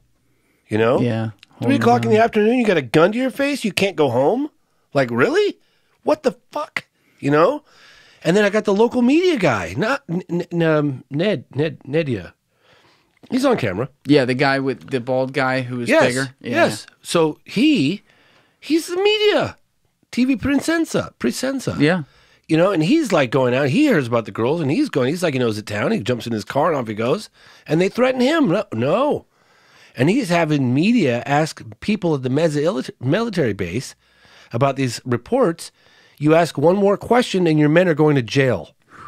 We're going to talk about us. This is a national security issue. You are not going any further beyond this point right here. Didn't the mother say, maybe I'm mixing this up, so correct me if I'm wrong. Yeah. Didn't the mother say, like, quote unquote, men in black visited her home? Yes. And the girls a few days later, and they were literally like men in black, one of whom spoke, the other three didn't, and he spoke Portuguese and said, you can't talk about this? Tried to get him. Okay, so let's back up a little here. Please. Yeah, because I'd heard, if I talk to your audience, address the so-called men in black issue, we could go on for 12 hours because I could give you accounts that I'd heard dating back to the 50s and then the 60s and then the 70s and the 80s and the 90s, et cetera, et cetera, et cetera. Cases, specific cases that I've investigated, military men that I've talked to, civilian witnesses that I'd talked to about these so-called men in dark suits that show up and intimidate witnesses, blah, blah, blah. I've never included any of the testimony in any one of my films because I felt it was a slippery slope and I couldn't prove it, and it just seemed too weird. I was like, men in black, what the fuck? Think about Will Smith. No. Do you think if they had never made that movie, though, you wouldn't be thinking like that? Well, when did that movie come out? Maybe like 96, 97, okay, well, maybe? Somewhere in there. Because I first heard about him in 97, so maybe, I don't know. But in any case, I avoided it like the plague, okay? When I got to Brazil, and the mother of the two daughters, her two daughters that came in contact with that being, whatever, when she told me that story, I was so profoundly moved. I finally said, the hell with it.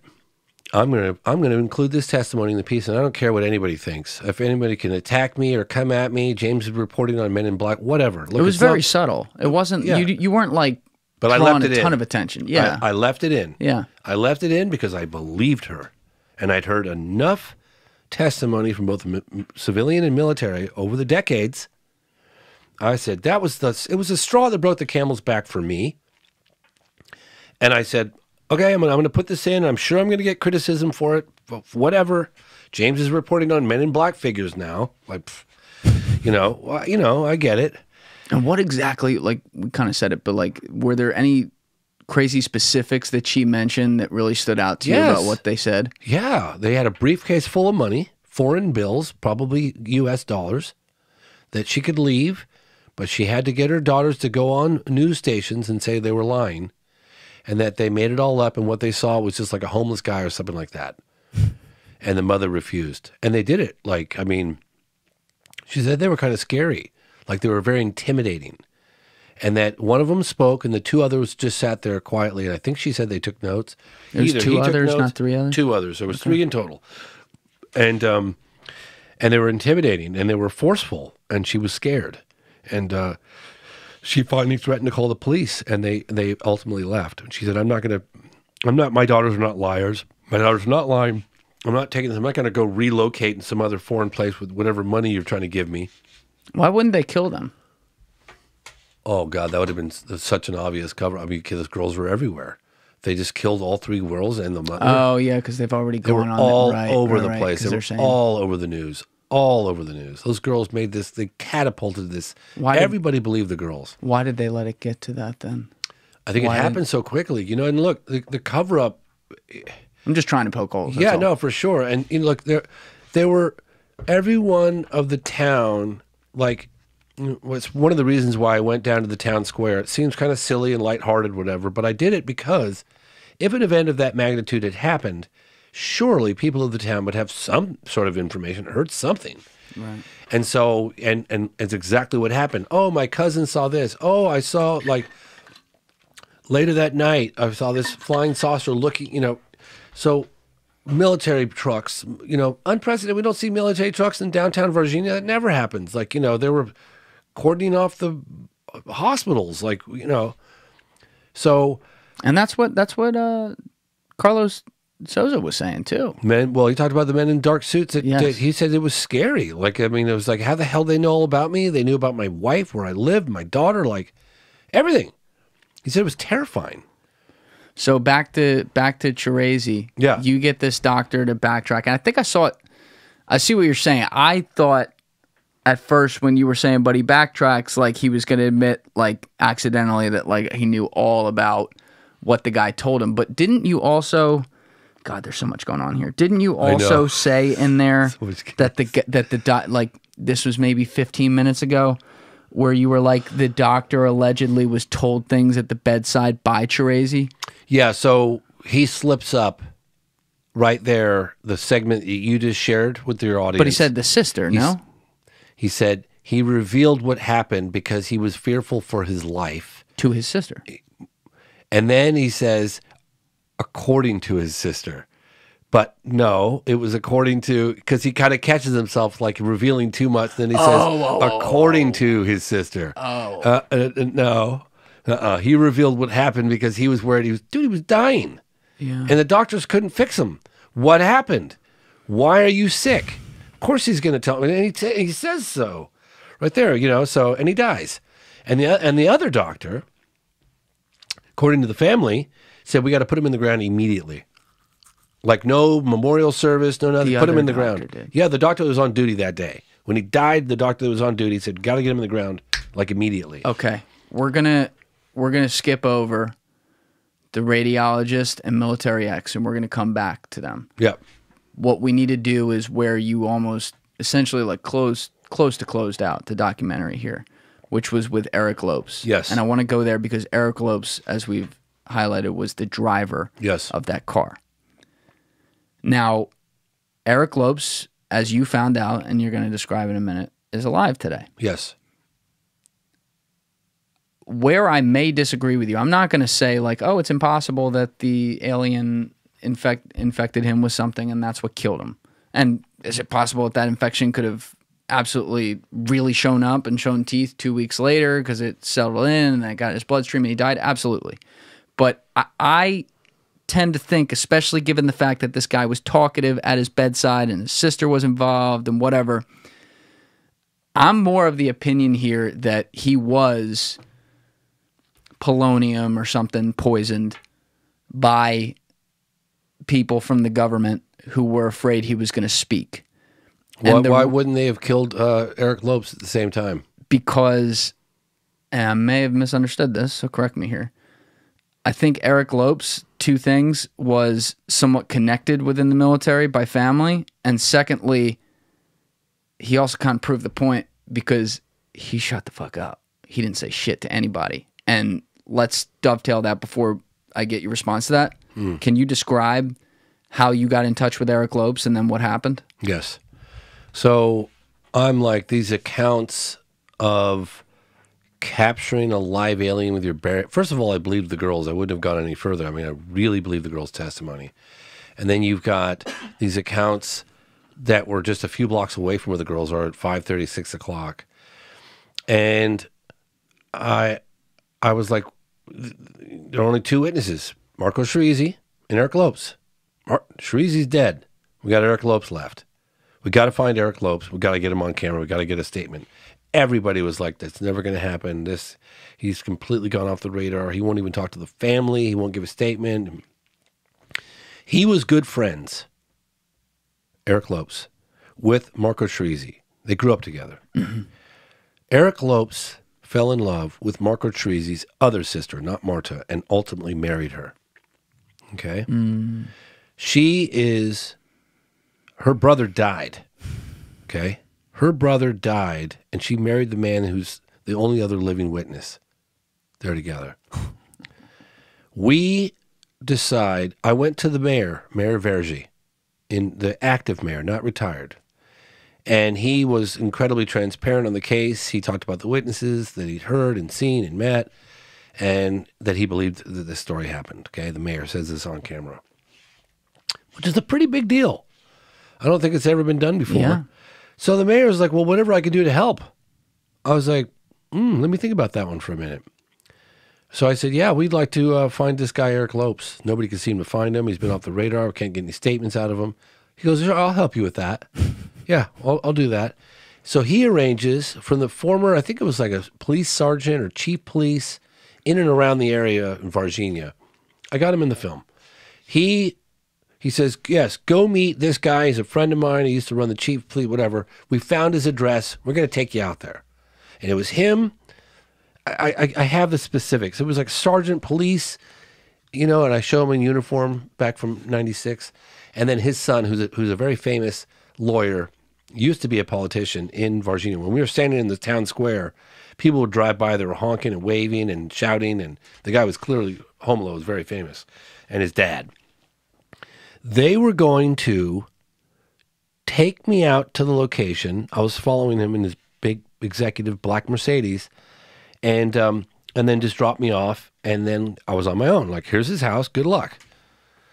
Well, I always listen to this little inner voice. I always listen. I never ignore it. Sorry, this thing's pulling the thing went out? No, I got it. Oh, it's good. Yep. I always listen to this little inner voice, and I thought to myself, I don't think I should walk up to this guy's house solo. I think I should have some locals that have known him and grown up in the area. So just as we were about to follow this black Mercedes out to the house, I stopped and I got the translator and I ran up to the car. We're all like ready to go. I said, hey, Homolo, would you mind getting out of the car and walking up to his front door with us and helping do this thing? And I honestly think, and you can call me crazy all you like, but I honestly think that might have saved my life. I don't disagree. I really think that could have been a very deadly, serious situation, because even the local researchers that had balls, like Peccaccini, who packed a gun, and he'll tell you some crazy stories during his time, he wouldn't go near Eric Lopes. Eric Lopes, the military police, armed to the teeth, no doubt. And is he still active in military police? He was up until fairly recently. Okay. I know that from a Facebook page. And so I honestly think that was a very wise decision that I made in the field like that. We go up to this guy's house, and the first thing, well, first of all, you want to play the scene? Or? Yeah, I have it up. Yeah, and this is where Alessi, who just left, actually came in pretty clutch from the car, because he came. You had, just to set it, you walked up, you had the translator, you had the guy who brought you there, and you had, I think, 2 cameramen with you, right? Yeah, I had David, I had the sound guy, and the sound guy's funny. If you look at the sound guy carefully, sound guy's Brazilian. He's from like Rio, I think. And he can listen. He's got headphones on, and he's got his boom mic, and he's got his boom mic pointed out to the guy's mouth, so he can hear what's going on, right? Right. And you don't know what Eric Lopes looks like, by the way. No, I don't know what he looks like. Yeah. I'd heard about Eric Lopes for years, over a decade. So, but when you're walking up, Alessi and Marco are in the car. Yeah, Marco wasn't getting out of the car. Marco was terrified that bullets were going to start flying. Marco had known through the fellow researchers and through his own efforts that this guy could potentially start shooting everybody. So Marco stays in his car. And then this happens. I'm going to play it. Yep. At 1:30:14. Oh, God, you missed driving up to his house. That part is really good. Yeah, it was like 60 seconds before. I want to be too long. I give away too much. Make people watch that. But this is when you're up to the window, and there's a figure, and the translator's saying it's about an ET, and then they're saying he won't talk. No, and then he says, I'm going to remove you with bullets. And this is in Portuguese, so you don't know what he said. No, I don't. I'm trying to figure out what's going on. I don't even know who he is. And you're like, it's all good? He's like, you're going to get in trouble. He's in the window. We can see him, but it's far away. This is Eric Lopez? And now you're figuring out this is Eric Lopez. Let me ask you a question. Please. Pergunta. Por favor. Can I ask one question? He's cocking a gun. He's his friend, Lopez's friend. Oh, okay. He goes, I will kick you out with bullets. Hold on. Just ask him one question. I didn't know what he just said. He said it You're twice. like, no, I need my question. Guy's like, hold on. You're going to get in trouble. Well, I'm loading my 45. Will he ever come forward and make a statement? You would have gone out a legend if he shot you right here. I'm not going to lie. I'm glad he didn't shoot you, but... And she's still talking to him with a straight face. If you think Lopez could, he goes, I am Lopez, from the window. What's happening? So now this is Alessi in the car. This is the house Alessi and of Marco. Eric Lopes. Yeah. But he doesn't like to talk. Você chama Eric? So now back to you, and Alessi's going to bring the camera up. You can see my face. I'm just trying to figure out what the hell's going on. They didn't tell me. I didn't even know it was Eric Lopes. I thought maybe it was. Now we got Alessi walking with the camera. Yeah. See the audio guy? Yeah. See the way he's kind of peering out? See, yeah. He's not getting, because he can hear. People on YouTube and Spotify can see this right now. If you're on Apple or Amazon, you're going to have to check it out on video at some point. So Eric won't talk. No. What just happened? You're still standing right in there. Is that Eric Lopez?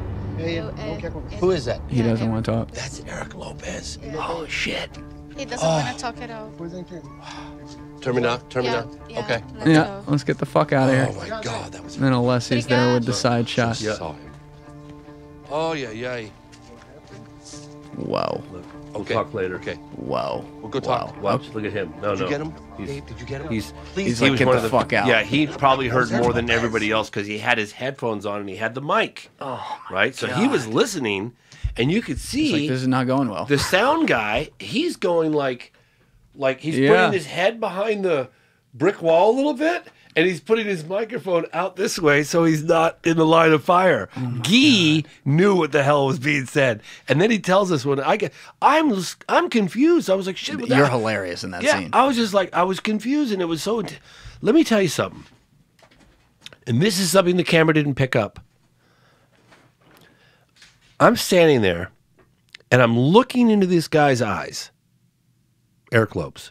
Well, I didn't know it was Eric Lopes. I didn't know. What I did know, I'd never seen a face like it in my life. Not because he looked different from other people that I'd seen, but because it looked like a guy that had been exposed to something that has been burdening him for 26 years. It looked like a man who'd witnessed something so deep, so profound, so deeply moving and disturbing, and he can't talk, and he can't. How fast did you make that calculation? As soon as I saw his eyes, What was it about? Was it like, you know, people describe like the old Vietnam veterans had like the 1,000-mile stare, 1,000-yard stare, like they're looking at you, but they're not. Let me tell you something. It didn't translate in the. I'm looking at it now. I could see in his face, the way his face, his whole face, and his eyes, like if you can imagine a weight on him, a weight on his shoulders that's been burdening him for, 25 years, 26 years, something so deep, so profound, so unbelievable, and he's having to take it to the grave. Just imagine, just put yourself in his shoes. I'd never seen a face quite like it. I'm telling you the honest to God truth. I just remember looking at it going, you're the only one there. I didn't you know. guys were there. And I was the closest. I was right across from him, and I was looking up at him. First, it kind of spooked me because I didn't know. I didn't see anybody get the door. Well, he was in the window. Yeah. He was in the window, but I heard talking, and I was like looking for something in my trouser pocket, and I heard talking. And I looked at the front door, and I didn't see anybody at the front door. And I was like, where the hell? And then I look up, and there he was. And that is when there was something about this guy's face, his eyes, like, wow, that was somebody who's been carrying something with them deeply troubling. But the way, from the viewer standpoint, because, again, you could see him close, but the camera's kind of far away. We can barely make him out. Dave was trying to do this, and he was doing this to the cameraman the whole time. He had another. I didn't see. He had another. Oh yeah, no, he was going like this, like this. I saw him do one of these quickly, but you're saying he was moving like a clock almost. Dave said that he'd never had that happen to him in his life before, where someone was looking at him, at the cameraman, looking at him, going with a hand down here like this. Dave was freaking out, man. Like it's never happened to him before. And the sound guy's like never happened to him before, and I'm somewhat clueless. I'm right across. I'm trying to figure out what the hell's going on. I want my question. Yeah, and I was like, pregunta, por favor, please. I wanted to know so badly. Like, because I'd heard about this witness for so long, and we had to get the help of the mayor to go out there. It was a big deal. What was the one question going to be? Where you were like, I just want to give a statement. I wanted him to give me a statement of what happened. Like were you driving the car? Were you driving the car? Yeah, during the capture. Because the way his voice, and again, I don't speak his language. Here's something that you didn't get right at the beginning of this, okay? Sorry. What's that? Not your fault. Please. When we drove up, we just said, Eric. That was all we said. Eric? Eric? And Eric sees us walking up from the window, and he says, if you're here to talk about the ET, he won't talk. Not I, he. So he... Oh, third person, yeah. He says ET. We didn't say we were here to talk about the ET. We never said. All we said is Eric. Eric. And Eric says, if you're here to talk about the ET, he won't talk. So at what point did they figure out to... It's like the cops showing up at your house at a party, and then all the cops do is say good evening. You say there's no drugs in here. Do you know what I'm saying? Like, we didn't ask you if there's drugs in here, but now that you mention it, you know what I mean? That was all happening so fast in the clip, though. What did he say? Was it the translator said, are you Eric Lopes? And he said, I am Eric Lopes? That was later. But at first he said he. Yeah, he said he. He said, I'm a friend of Eric Lopes. He said he'll never talk about the ET or something like that. About the ET. That's what he said. Yes, and then he made a switch to, okay, I'm Eric Lopes. Well, and he said, we're not Eric Lopes. And then I kept persisting. You guys are going to get in trouble. Bullets are going to start flying. You guys are going to get in trouble. I'm going to kick you out with bullets. And then I was like, pregunta, please, por favor, pregunta, and I said, will you ever make a statement about Eric Lopes? And he says, and you can just tell, he goes, fuck it, I'm Eric Lopes. And that's, yeah. Because I don't speak Portuguese. I don't know how other people are going to interpret this, but when I was listening to it, the thing that really struck me is he seemed like the way his voice sounded seemed so nonchalant. He was like, no, I remove you with bullets. Like, it was not like, I'm going to remove you with bullets. Yeah. There was there was none of that, but you can see and he's almost like kind of hanging in the window like this. You said you saw his hand like this. Well, everybody kind of speculated. I mean, who knows? I mean, but his hand is down below the windowsill like this most of the time. And the other hand is kind of doing this, and he's pointing at the camera because Dave said he was doing this, and Dave's got the wrong lens on. He's trying to zoom in. It's focusing on the wrong thing, and I mean, it almost, surreal. Yeah, and so here's the thing. So you don't think though, you don't think that they killed Terezi. You think he died of that infection? I do, and I could tell you why later. Okay. So another thing and this is in the extras of the movie. There's another aspect. There was a sighting at the zoo, and we interviewed the veterinarian, the zoologist, the person that ran the zoo, and there was a sighting by a woman outside she was in her 80s, smoking a cigarette. We have her on camera, smoking a cigarette, and she saw one of the creatures. This was months later, and all these animals died in the same mysterious way that Marco Teresi. They were exposed to something, they got immune system deficiency, and they all died. We interviewed the guy. It's in the extras on iTunes, Vimeo, not Amazon, but iTunes and Vimeo. Do we have photographic evidence of the animals' carcasses? No, but I interviewed the scientist or the zoologist or the veterinarian who worked on them, and he talks about it. It's all in the extras. But anyway, we didn't include that in the film because it was another aspect of the story that and was we're going to release that. We're going to put that out Yeah, there. yeah, I know. So I'm going to stay on this. So, where was that, guys? I'm sorry. We were talking about Lopes. You had said you're going to answer later my question about your belief that Teresi was Teresi. Is it Teresi or Teresi? Oh, well, Eric Lopes, all he had to do was come outside and say, God, this is so funny. This is a terrible misunderstanding. There's nothing to this story. I wish there was, but it was a perfectly normal night, and, you know, my partner Marco died from what, you know, he got an Or I wasn't there. I wasn't there, whatever, but he doesn't do that. He could literally just come outside and diffuse the whole thing. Oh my God, this is so funny. Isn't that weird how rumors spread and I had nothing to do with any of this? And that would have been the end of it. He gave a statement and no. But instead he says, if you're here to talk about the ET, he won't talk. Yeah. He won't talk, not I. He. That's weird. Yeah. We didn't ask him about the ET. We just said Eric. We said Eric, maybe Eric Lopes. That was it. That's all we said. We're looking for Eric Lopes. If you're here to talk about the ET, that came from his mouth. Yeah. It's weird, right? It's very weird. It's kind of weird. Because then he flips to the... And then he says, I am Eric Lopes. Yeah. You guys are going to get in trouble. I'm going to kick you out. Bullets are going to start flying. Something like this. So anyway. Are you... Now, you've described that stare that you saw. Are you certain, though, that that's not it? That that's him? Yeah. And that wasn't the other guy there who then suddenly we found his you know, fuck it, it is We me. Found his Facebook page. And here's another thing that I didn't So he mention. has his picture on there. It's not like a blur. Okay. That was him. All right. No question. Got it. So after this incident, it made headline news across Brazil. Like it got out somehow. I don't know. Yes, this. That we were almost shot at or something like this. It made headline news across Brazil. So I reached out through, I think, Marta, because Marta's sister's married to him. Like Eric Teresi's sister is married to Eric Lopes. And then the other sister. And Marta's the other sister who went on camera to talk about all this. Yep. She's the one that told us to go get Eric Lopes. He's got all the answers. Go get a statement from him. So she doesn't, it sounds like she doesn't have a relationship with him or she sister. said that the one or two times that she was desperately trying to tell him the truth, he was just smoking cigarettes, back to back, smoking cigarettes, sweating, smoking cigarettes, and looking at her and smoking cigarettes, and just wouldn't say anything. So it tore apart the family. Totally. So anyway, so we get a hold of Eric Lopes' wife on the phone or a text. I can't remember. Marco Teresi's sister. Marco Teresi's sister. And is it Teresi or Caresi? Teresi. Teresi. Yeah. Got it. So we get a hold of his wife, and I said, here's the question I wanted to ask her. I said, what is it going to take for Eric Lopes to come forward and give a statement on what happened? She said, you bring my brother back to life and Eric Lopes will talk.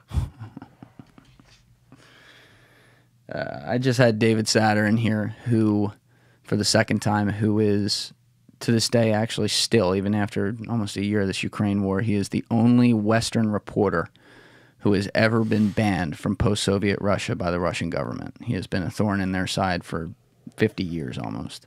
And he was banned in 2013. He is viewed as like the preeminent psychologist of Vladimir Putin in the West, in the world. Before the KGB, there was the NKVD in the 30s that was responsible for murdering hundreds of thousands of people. Like the pogroms and stuff? No. Pogroms were ethnic, anti-Jewish for the most part. Riots. Right. No, this was the Great Terror during the 1930s that Stalin launched against real and imagined opponents in order to bring the country completely to its knees.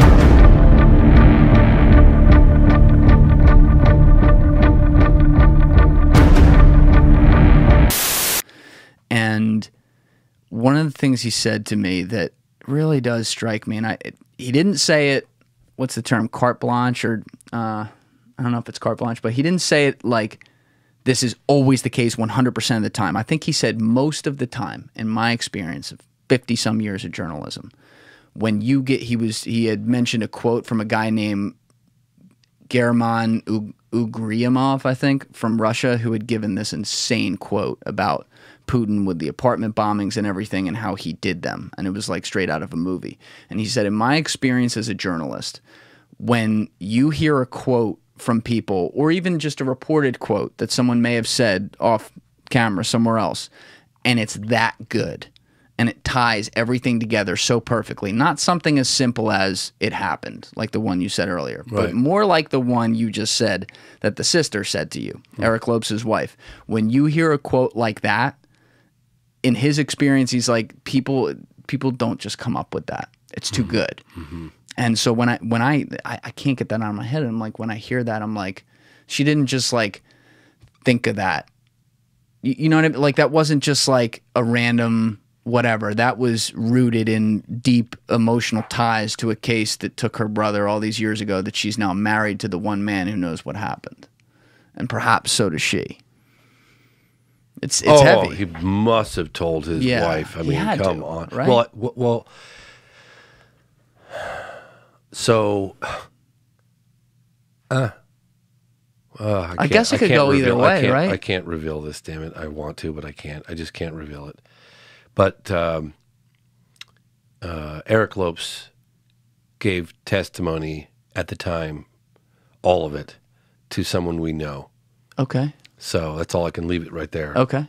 And that person communicated with us.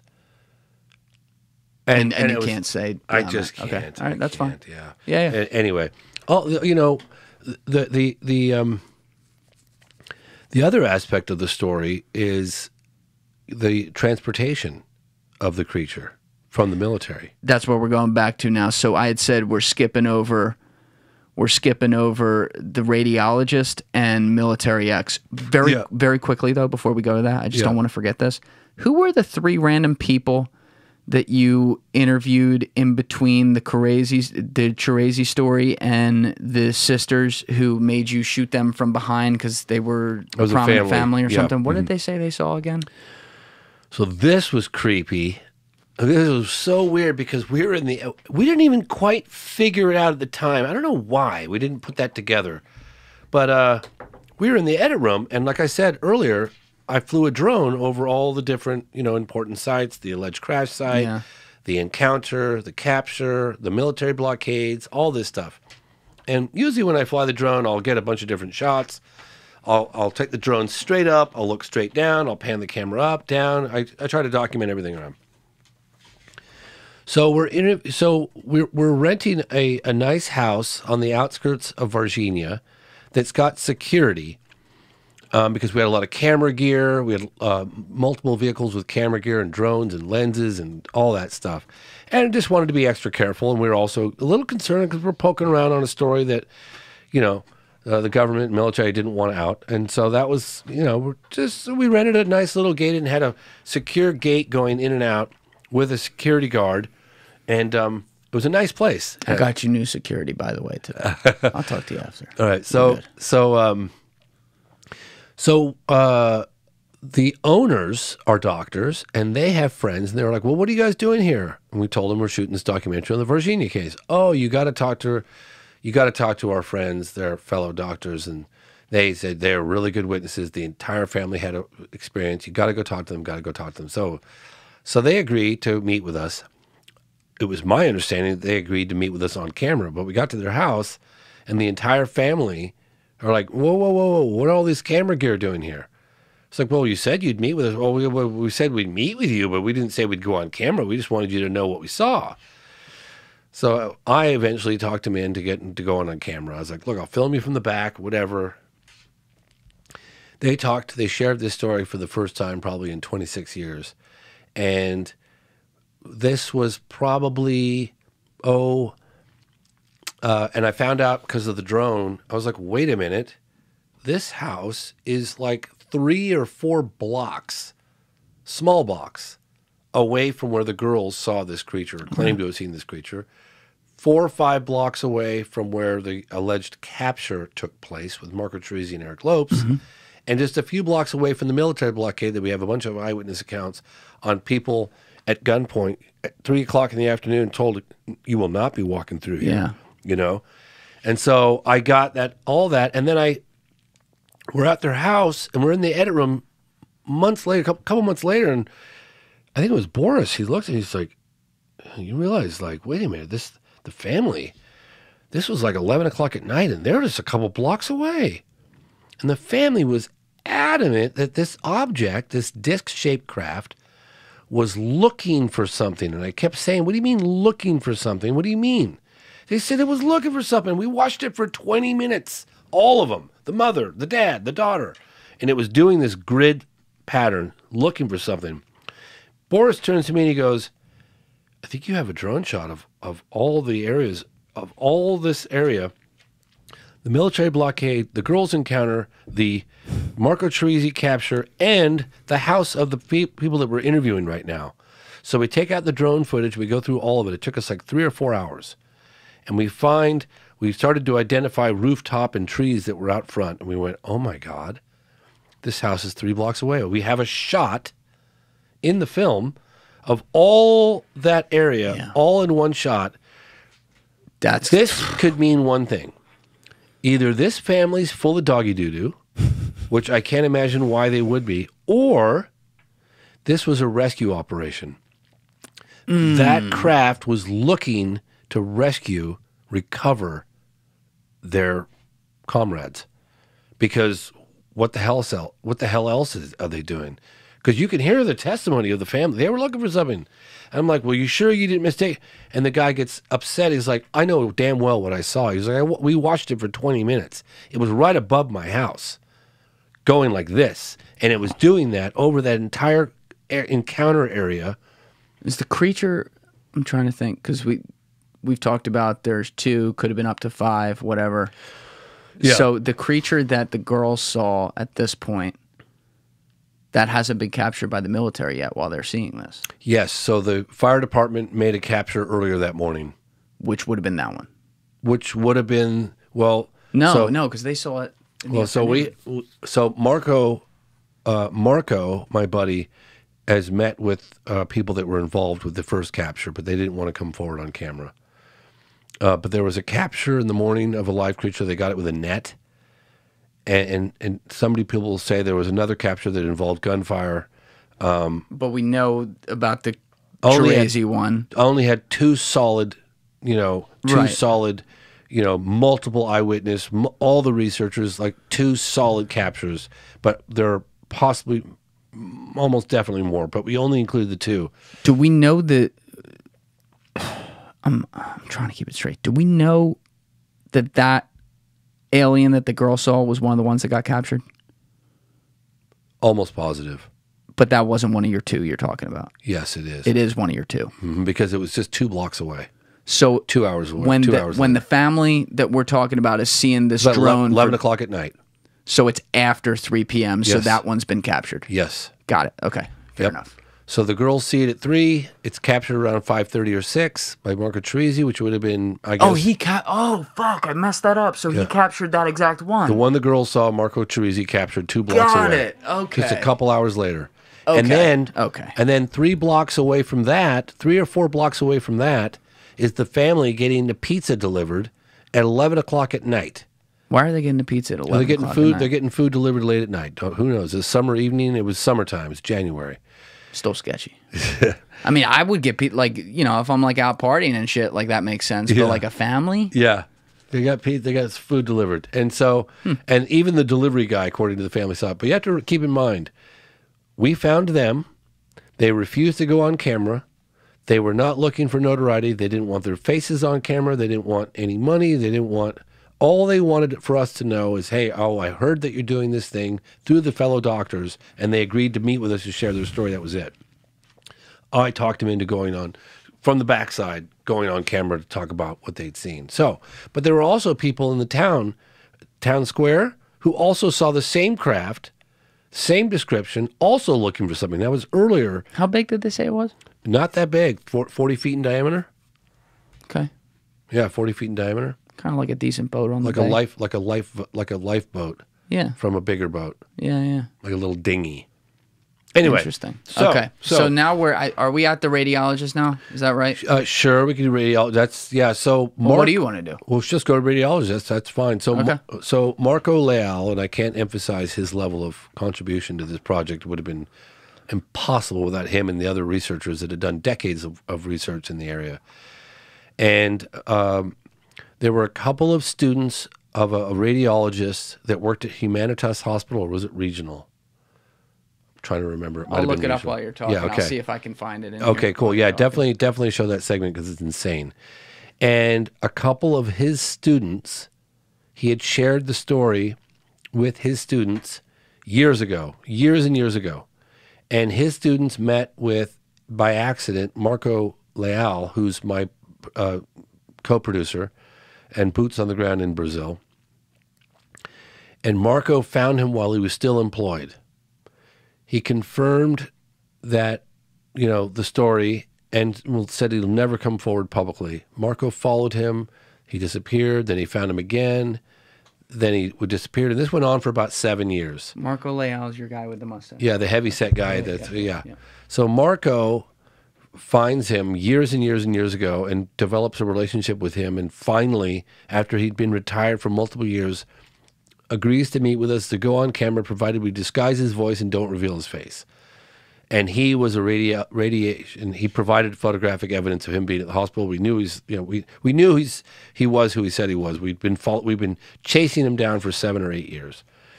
And his testimony, I don't know why for some reason, but there's something about his story that I found really, really compelling. Almost kind of makes your skin crawl.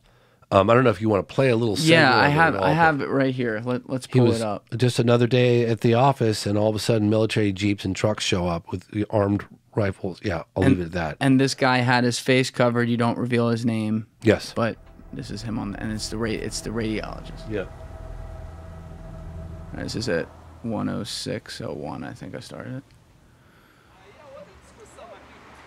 Regional hospital. Yeah, January 1996. A radiologist has an unexpected visit by the military while on duty at Regional Hospital. He agrees to share his story, provided his identity remains concealed. We blurred his face in that photograph. Yeah. Outside the gated courtyard, there was a truck from ESA military. I'm translating what he's saying. In the courtyard, there was a Jeep with more military personnel and another 8 or 10 police vehicles. Nobody comes and nobody goes. So we have a big military presence on the outside of the hospital. We got 2 Army and 2 police on the inside of the hospital with a box and something inside of a black zip body bag. Now they're showing the table. They asked me to do the x-rays of the parts they requested. Here's some pictures you have, like redos of the thorax, the abdomen, the pelvis, the legs, the arms, etc., etc. So these are not real pictures. You're doing a recreation. Their eyes were fixed, observing me all the time to see what I was doing, but they didn't say anything. Even among themselves, the x-rays were developed, and at the time, he was saying they didn't say anything even among themselves. And he says, I saw no images. It all was taken by the military that day. Normally, I verify. This is what's interesting. Normally, I verify the images are correct, but on this day, I didn't verify them. Understand? One person who was there said, your job is done. Thank you very much. Your job is done. Don't comment on what you saw or what you did. What did it smell like? The smell was strong, a mix between sulfur and ammonia. When they took whatever it was in that black bag, and they left the hospital, he didn't see military and the police, with that bag and that thing, did the smell leave? Despite all the cleaning, disinfecting, the smell remained. And that section of the hospital was closed. We couldn't serve the public because the smell was so strong. All right, I'll cut it there. That is crazy, right? Yeah. So and there's amazing recreations if people aren't watching. I get goosebumps on that one. Me too, man. I mean, like and you did a good job with like those artist drawings of like what he's trying to describe. Yeah. But you know, if people are on Spotify and YouTube and didn't see those, you'll see it in the documentary, which you can get on Amazon Prime, Apple TV. You can rent it, buy it, all this stuff. If you buy it, get it from iTunes because you get for the same price you get 2 hours of bonus material or Vimeo. I'm an idiot. I bought it on Amazon. All right, I'll buy it on iTunes too. But this, when you're looking at those recreations, I guess he was like taking the images by pressing a button farther away, and the military guys were right there, and he didn't get to review the images, which he found unique. Because he never doesn't review them ever. And he also, the history of his career, he never doesn't get to look and verify the images are correct. And I think, correct me if I'm wrong, he was also saying because they were never going to have me verify, why did they have me do it when I'm a guy who actually knows a lot? Why didn't they have any one of the nurses who may not know fucking anything, but they know how to press the button, do it? That was curious to me. And why he was chosen to take the x-rays in general, just overall. Like the whole thing was just, you know, it's another one of those cases where you have, it's a little piece of the puzzle. There's no one person that we met with that had the full kind of, you know, overview of the whole case. But when you start to put all those pieces together, you know, the other guy as a military base saw something being loaded up on a Navy truck. It was something like a body, like a coffin type thing, hermetically sealed metal box, whatever. You know, you start to put all those aspects together, and then the secrecy and the people being threatened and the military truck's presence in the town of Varginha and local residents being, you know, at gunpoint told they can't come through to get to their own house.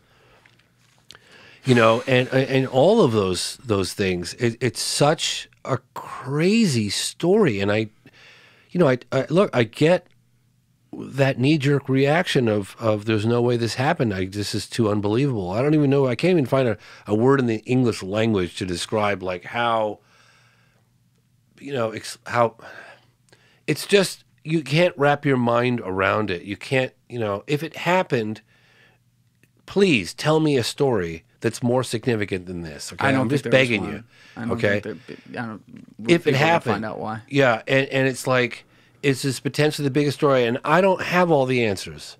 I want more answers. Yeah. I want military involvement from the United States. That's one of the things that came out while we were there.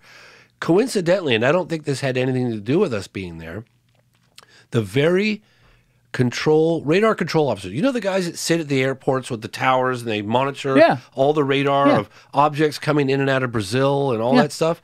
Well, he was, you know, January 21st or 22nd, 1996.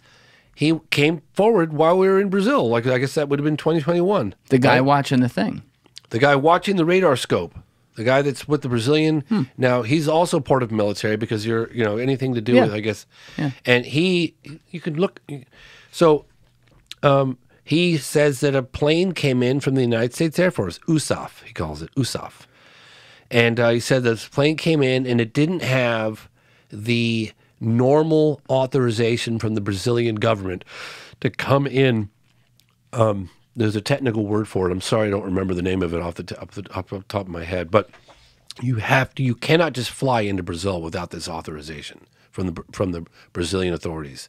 You have to get it, OVIV or OVAV something. You can look it up. And I got the other guy's testimony here. You should actually take a look at it. He basically says that they came in without British authorization. They were going to come into Sao Paulo, and instead they went to Campinas. Campinas, we have direct testimony. I'll put the Google Earth on the corner of the screen. Or show a scene in the film. You can also do that too. Campinas it's SpaceX military base, and that is where the university is. All the scientists, prominent like doctors, school of education, like there's SpaceX military base. It's all the heart of the intellectual heavyweights, the scientists, the scholars, the medicine, like it's all out of that region. And the gentleman who is at Eza military base, which is the heart of operations during this recovery of this thing, in Varginha. Yeah, it's outside Varginha. I think it's like right there. Yeah, it's in the region. It's in the state of Minas Gerais. And the military base, we show clips of the military base from the drone in the sky and blah, blah, blah. I can't believe that fucking drone didn't get shot down. I know. I was like a little further, a little further, a little further. And I was like, this might not end well. I was like, a little further. Oh God. Okay, turn it, abort, come back. I flew my drone over the military base. I wanted to get shots of the military base, but it was really mission sketchy. Accomplished. Super. I know, mission accomplished. So, what was I getting? Oh, yeah. So we have testimony from the very man that was at Eza military base that picked up the creatures from Humanitas Hospital. The creature. This is Military X. Military X. And by the way, you didn't say this. I want to make sure I didn't miss this because maybe you left this out on purpose and I can re-edit this and take this out. But one of the guys that the radiologist witnessed in the room had a camera. Oh, yeah. That was from Military X. Yes. That was from Military X. Yes. You said that. Yes. Okay. All right. Well, let's go Military X. Yeah. So Military X, and we'd been aware of Military X for some time. There were a handful of witnesses from Eza military base that were concerned about their safety. They met with a fellow Brazilian researcher. I'm sorry, I'm trying to be very tactful on how I release this. And they gave on-camera statements in 1996 as a form of protection that if anything happened to them or their families, that footage would be released. And it's a full, transparent, and I'd seen it. I'd seen the tapes. I've been in touch with people. And I'm like, oh my God, we can't use, what do you mean we can't use this? Is people spilling the beans? This is all every aspect. No, it was only being released in the 2030. So we'd been known about Military X. He was one of the people that had done this, okay? And Marco found him. That's a whole story. It's so incredible. You're Marco, not Marco Cherese. Marco Leal, my fellow co-producer, sorry. And Marco finds him. The way they finally meet, why are you interested? So the witness, Military X, thinks that Marco Leal is an intelligence officer trying to find out if this guy's talking, trying to see if he's a weak link. And this is like 20 years later. Did Eric Lopes make one of those tapes? Not that I know of. I've seen the tapes. I've seen all of it. So, no. I mean, I haven't seen Eric Lopes on camera, no. When did they make those tapes? 1996. Yeah, but like a week after? 6 months after? I want to say maybe a month or so. There was a press conference. It's in the movie, the press conference. And during that press conference is when those tapes were being made right down the street. Okay, so which is kind of weird. Cherese's dead. Cherese's dead, yeah. But Cherese did not make an on-camera statement like that. Right, that's what I'm saying, but he's dead. Yeah. Interesting, okay. So anyway, Marco is clearly trying to get Military X to come forward. Military X said, "There's all the money in the world. I'm not going to come forward. It's never going to happen. You can just forget about that." But they became kind of friends. And while I was there, I just said, let me go meet this guy. See if he'll just meet with me. Off the record. Just meet with me. And to my surprise, he agrees to meet with me. Marco and I didn't dilly-dally. We got into our car at night and we drove up into the way north of Varginha. And we arrived, and boy, I could tell you, I felt like it was different, right? We're kind of in the depths of Brazil at that point. I stood out, and we got to this place. It was like a road truck stop bar kind of place. And it was at night, and the bar kind of spilled out into the parking lot. Like there were chairs that were from the bar that just, more so than just the terrace, it just spilled out into the parking lot. Were you guys managing tails while you're down there? Like, are you checking to see if you're being tailed everywhere? I mean, I was, the paranoia started a little bit around this time. Okay. So we show up at this place, and people are looking at us. I mean, I stood out, really stood out, because, You don't say. Yeah. And so Military X is with another guy. younger guy, and they jump in the back of our car, and they're like, let's go. It's like, okay. They're like, where are we going? Like, it was a little sketchy. He takes us off 6, 8, 9, 10, 12 blocks away. We go to another restaurant that's outdoors. And we sit outside, and the waiter, this woman, is like, well, what's going on here? What are you, who are you, and what are you doing here? Who are you with these guys? Like, what's it, it's like, intelligence what are you officer. guys talking about? Like, just started asking all these questions, but kind of like jokingly, not like pleasantly, like lighthearted, but still, she was curious. Like, what the hell are you guys doing? This is weird. This is a weird situation. What's going on? Kind of thing. And Military X jokes with her and goes, oh, we're talking about Disneyland. We all kind of laughed, and off she went, and she didn't ask any more questions. But we just talked, and I was looking him in the eyes, and I talked about the importance of, sometimes there are stories that are more important than individuals, and that this is kind of, if this really happened, this story is so much more important than any one of us. This is a big story that could potentially have a greater impact on all of humanity, kind of thing, And when you were asking him this and meeting with him, because this is before you interviewed him on camera, obviously, you do... I look him in the eyes. You knew full well what his role allegedly was. Absolutely. I'd already seen it. Yeah, 100%. There's no doubt about it. Zero.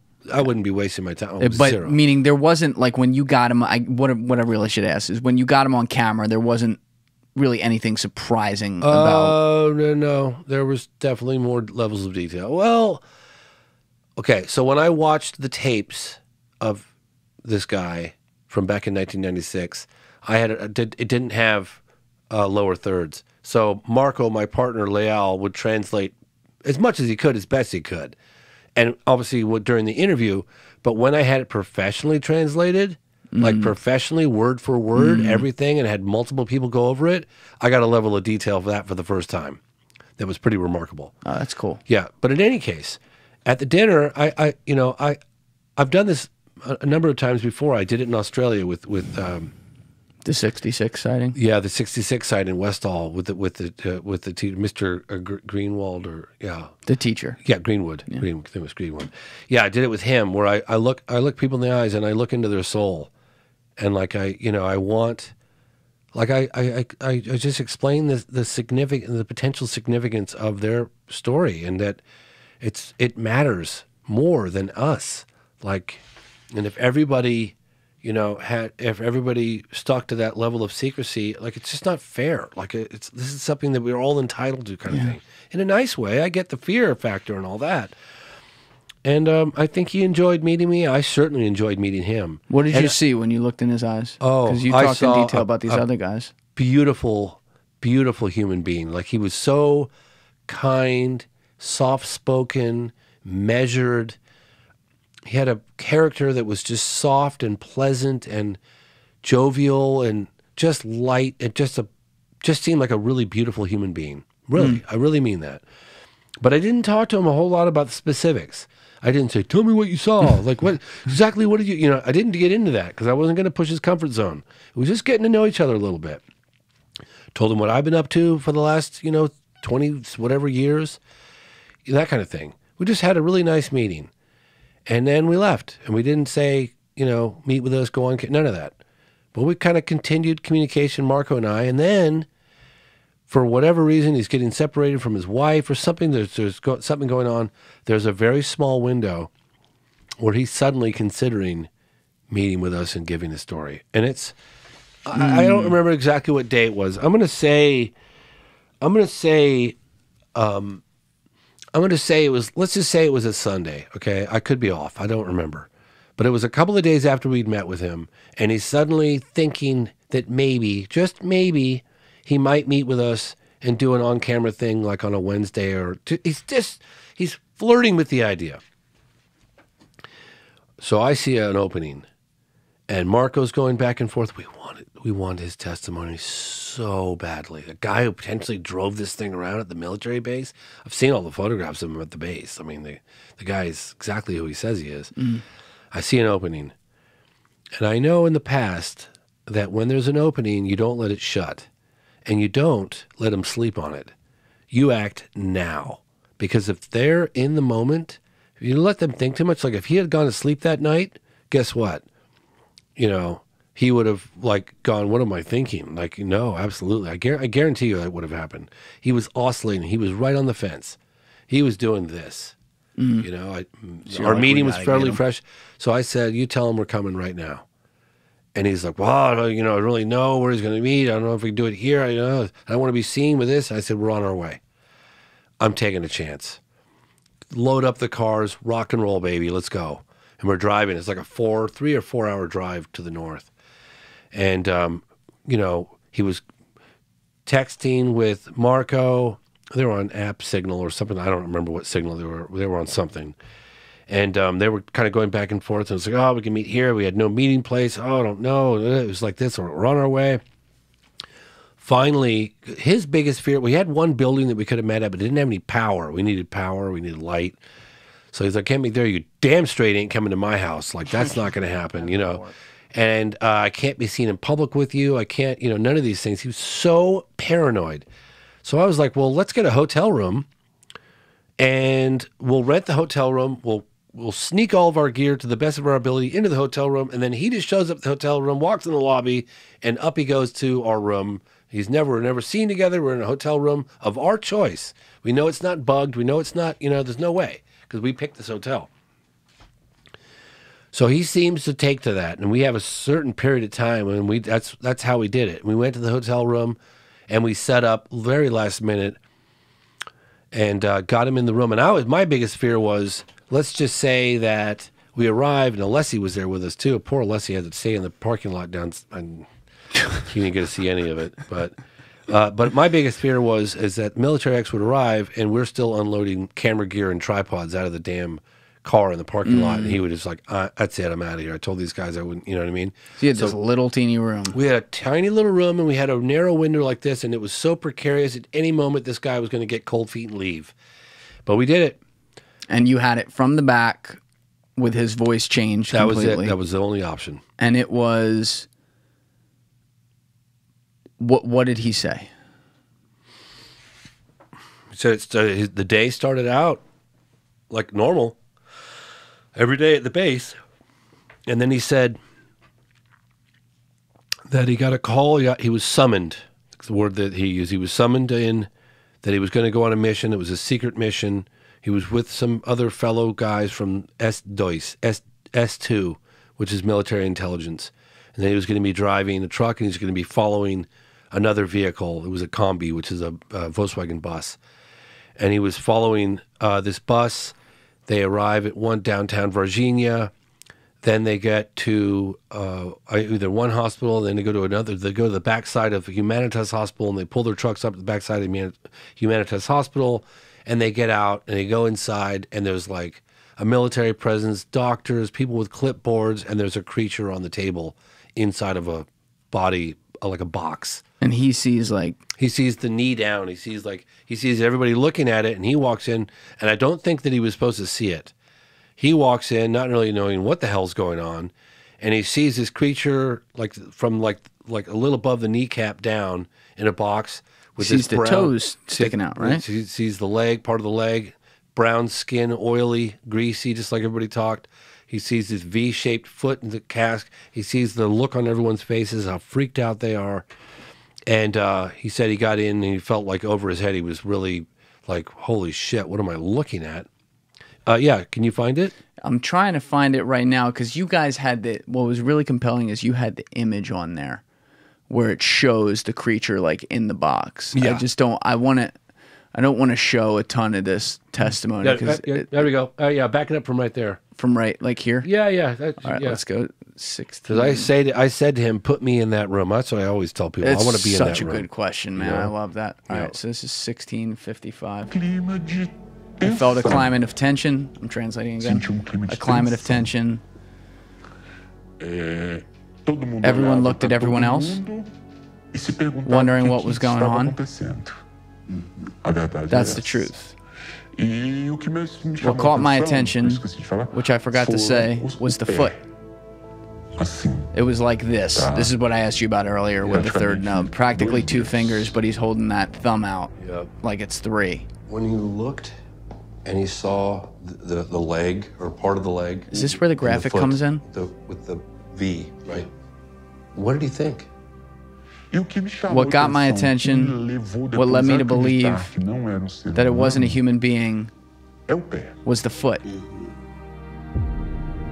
And you're showing his hand again, close. Everybody was shocked.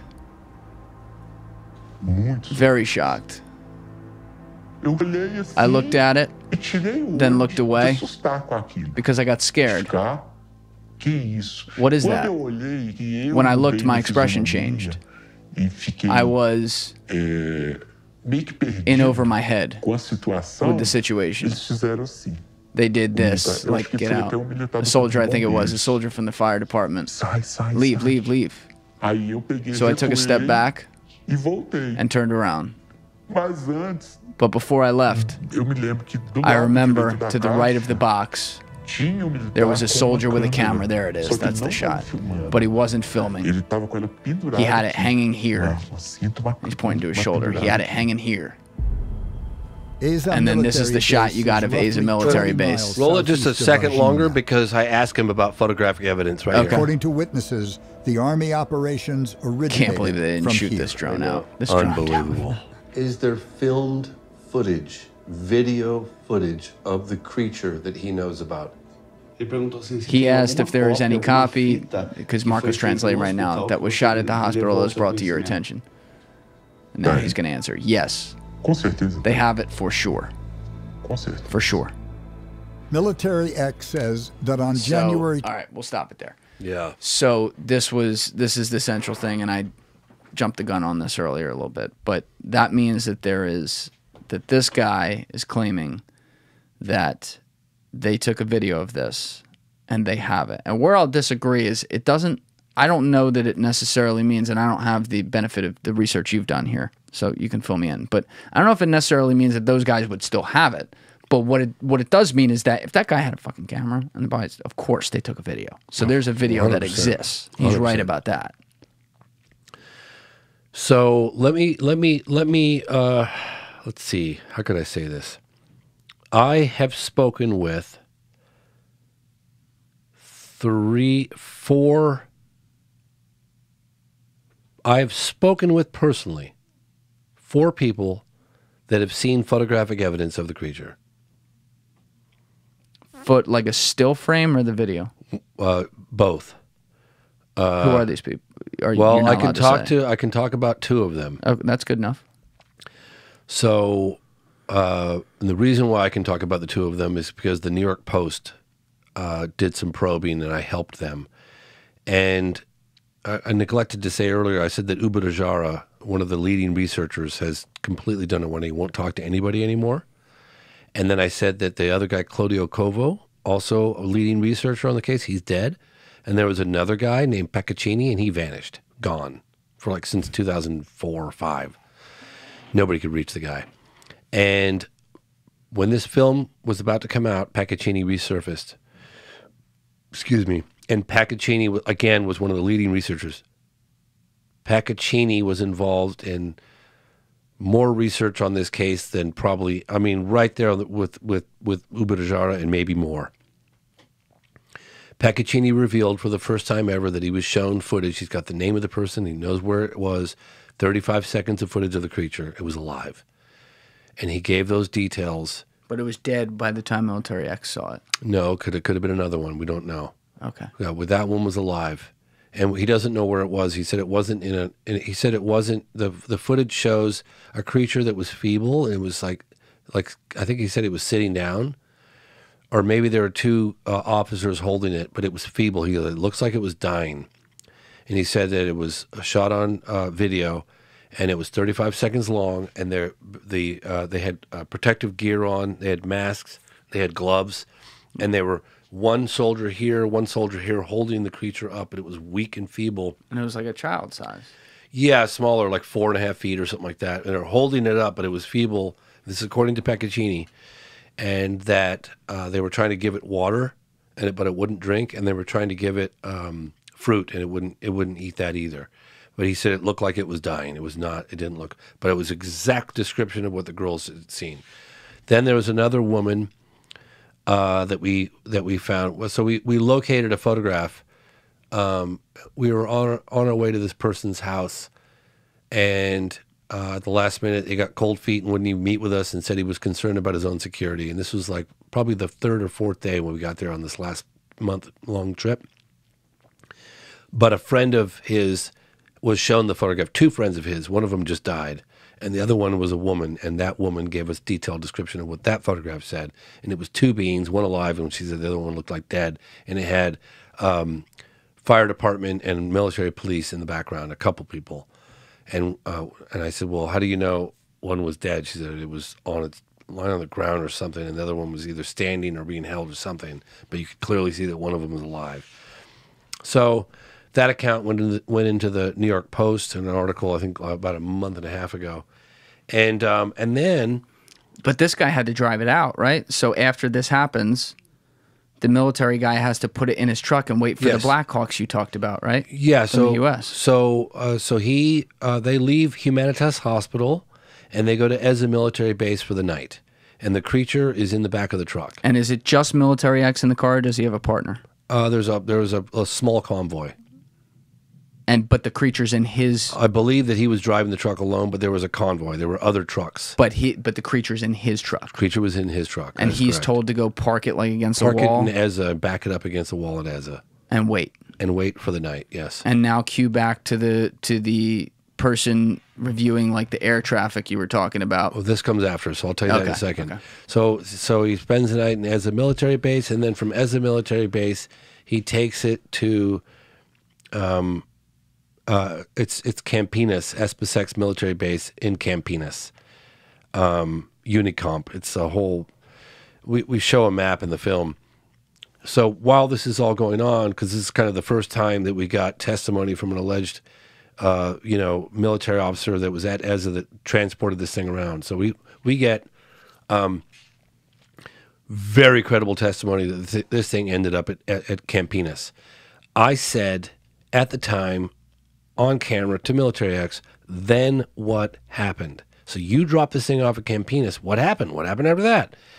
And he says, I can't say for sure because I wasn't there, but the rumors on the base were that the Americans came in. So I got that seed planted from Military X pretty early on. In fact, every other military and civilian witness that I spoke to, I always asked, like, where did it go? If this happened, where did it go? And they all said Americans got involved. They all told me that. While we were in Brazil, the radar control officer who was on duty, and I can't remember the date, it was either January 21st or January 22nd, right around this time, 1996, he said USAF, that's the United States Air Force, USAF flight come in, and it was, didn't have authorization from the Brazilian government, and it landed in Campinas. And then 2 helicopters went from Campinas to Varginha. Okay? And then from Varginha back to Campinas. And then at this point, though, you said the truck is at Campinas. The truck was at Campinas. Okay. And then the United States Air Force, something was loaded onto that plane, and then it flew back to the States, and that's it. And that's all we know. How do we know that the tapes weren't loaded on? Well, you said you have 4 people who have seen it, which means they would have seen it after this. So yeah. I will. Let's see how much more I can reveal without jeopardizing my efforts. Let's put it this way: the creature spent time at Regional and Humanitas Hospital. There are people there with resources. Got it. Yeah. Okay. So, but you also didn't say in the documentary, but you were just telling us earlier today, off camera, right when you finished, it sounded like with like Military X, and you were like done these interviews with the daughters and everybody, like Souza. All these people got visited one by one by ESA? So this all took place over, it was the last sort of week of production. Doors were really opening, like things were really happening. The mayor was getting involved. We tracked down Eric Lopes. We met with Military X. Military X was considering opening a few other doors for us. Things were happening. It was very exciting, but it was also a little spooky. Like we all kind of felt like on edge, especially after the death threat. You got a death threat? Well, the threat of violence from Eric Lopes. Oh, right. We were on his radar now. Yeah. He was probably ticked off. Now he's probably notifying the military. Who knows? Like, they found me. They're trying to get a statement out of me. They're probing me. They're coming on my property. Did you have a plan to be able to get multiple copies of your film out of there? Yeah, I did. Yes, I did. I did that. Yes. After Eric Lopes, I went straight to FedEx. Copied all that data, every interview that I'd done to date, and FedExed it off to America. You weren't worried that it was going to get intercepted at FedEx? FedEx? Of course I was, but I was the best I could do. But then you saw it made it. Yes, it did. Right. Okay. Yeah. And I was worried about all the above. I was super paranoid. Are you kidding? Yeah. So then there were some doors opening for military acts. It was pretty intense. Like, I mean, if we had if the one thing I'm about to tell you didn't happen and we had another couple weeks, I'm fairly confident that we might have gotten our hands on some more evidence, certainly testimony, probably evidence too. But in any case, remember, it's weird. So people that we had either just met with or that we were about to meet with suddenly got phone calls from as a military base. And who called them? Military base. But was it just like some sergeant at the front desk, or was it military base? That's all I know. Got it. Okay. Yeah, it was as a military base. Whoever, I don't know. I didn't get that more details in the military base calling, and they said to Military X, "Hey, this is whatever. You're still living over at this address? Oh, good, yeah. How's the family doing? Yeah, you guys doing well? Oh, good, yeah. Hey, there's a American documentary film crew they're poking around. You didn't by chance meet with them, or did they contact you? Yeah, dude, they did that. And now then he's on camera. They can tell the back of his head, I assume. Yeah, and then the people that we were about to meet with, they got summoned into the base. And this time, they got summoned into the base. Are you allowed to say who they are? No, I don't. Okay. No. Yeah, that's fair. And so they got summoned into the base. So we were told at that point, get the hell out of, like, you guys just don't come near us, stay clear. Like, the situation is super hot right now. They're all over us. They know about you. They know you're poking around. Like, if I were you, I'd get the hell out of here. And so we did. We did. Wow. And that's when I FedExed, right around that time, I FedExed the tapes back. But we were, look, here's my best determination of the level of danger we may or may not have been in. And this is that. Their own men, their own people in the military were threatened. We know that for a fact because every one of them told us that. Even the people that did the x-rays don't talk about this. The consequences of sharing this story will be severe, is what they said. No one, as far as I know, not one of the witnesses said, we will kill you. They just said the consequences for violating this, you're taking this to the grave, will be very severe. Jail, death, whatever, family, just these people were terrified, and they were terrified 26 years later. Now you got a gringo camera crew poking around. I'm not even, poking around, like, think about, like, if they're going to threaten their own people that were involved, that worked for them, what on earth would they do to us? So I just got super spooked, and we got the hell out. And, I want to go back, and I will go back, because I can't walk away from how close we've gotten. But I'm just trying to figure out when that's going to be. I've got an 8-year-old son. If I didn't have an 8-year-old son and I wasn't in a relationship with a beautiful woman and the mother of my child, it would be a lot easier decision for me. But I got to think about, I have a son, Yeah. There's a lot on the line. Yeah, I got a lot on the line. And so I got to think about my security and weigh the pros and cons. I mean, this has been a lifelong effort for mine, and I'm suddenly within striking range of potentially the biggest piece of evidence in the history of the phenomenon. I'm getting so close to it. I'm talking to people that know where it is and have seen it. Do you know what that feels like for me? I can't imagine. Yeah. It's like you could see it. You could see something you've been going after for 30 years, and there it is. It's right there. Do you think you're going to get your hands on that video? I'd say 50-50. Will it be released in my lifetime? 100%. 100%. Yeah, I feel about 100%. 99.9. Do you think you'll meet an alien before you die? Would love to. That's a hedge of an answer. That's just a hope. I didn't get a percentage there. Yeah, you know, one thing that I've learned, never say never. Never have that knee-jerk response that we all have, myself included. Multiple times I've proven myself wrong, where I just think, this is impossible. This didn't happen because it can't happen. It couldn't have happened. And you have that. And myself, I'm guilty of it myself. And I'm researching this stuff, and I get it.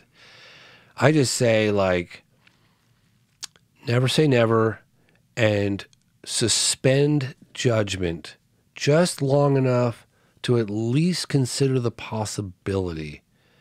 If this story did happen, it's undoubtedly the most significant event in modern history. I can't think of a bigger story.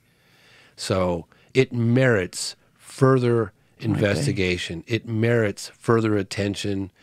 I'm hoping that this is just going to trigger a landslide of stuff. I know there's a lot of stuff going on behind the scenes, which I'm helping out with. Discussions. There's a huge dollar amount that we put reward for the footage. We've even said we'd make a massive donation to the children of Varginha for schools and education and medicine. That I put on the table. So if you're not concerned about yourself, if you feel like you've got enough resources, you're not willing to risk, you can do it anonymously, you can do it publicly, you can do it however you want it. And we would make a significant donation to the city of Varginha for the children.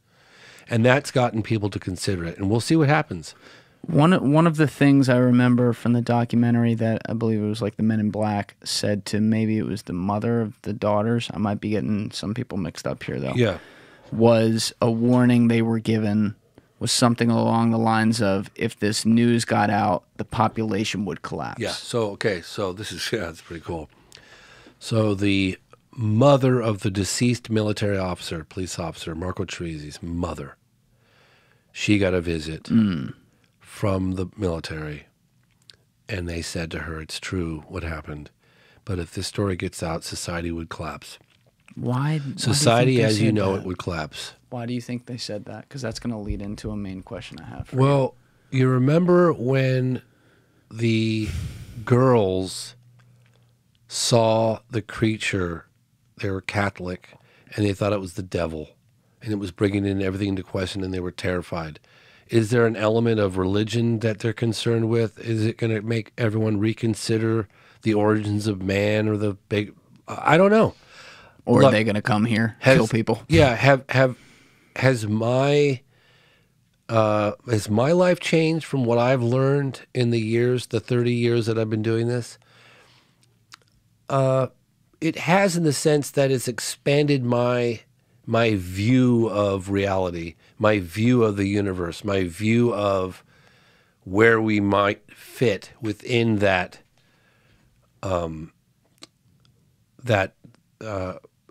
with our place in the universe, that we're just one part of a much more intricate, complex life system out there.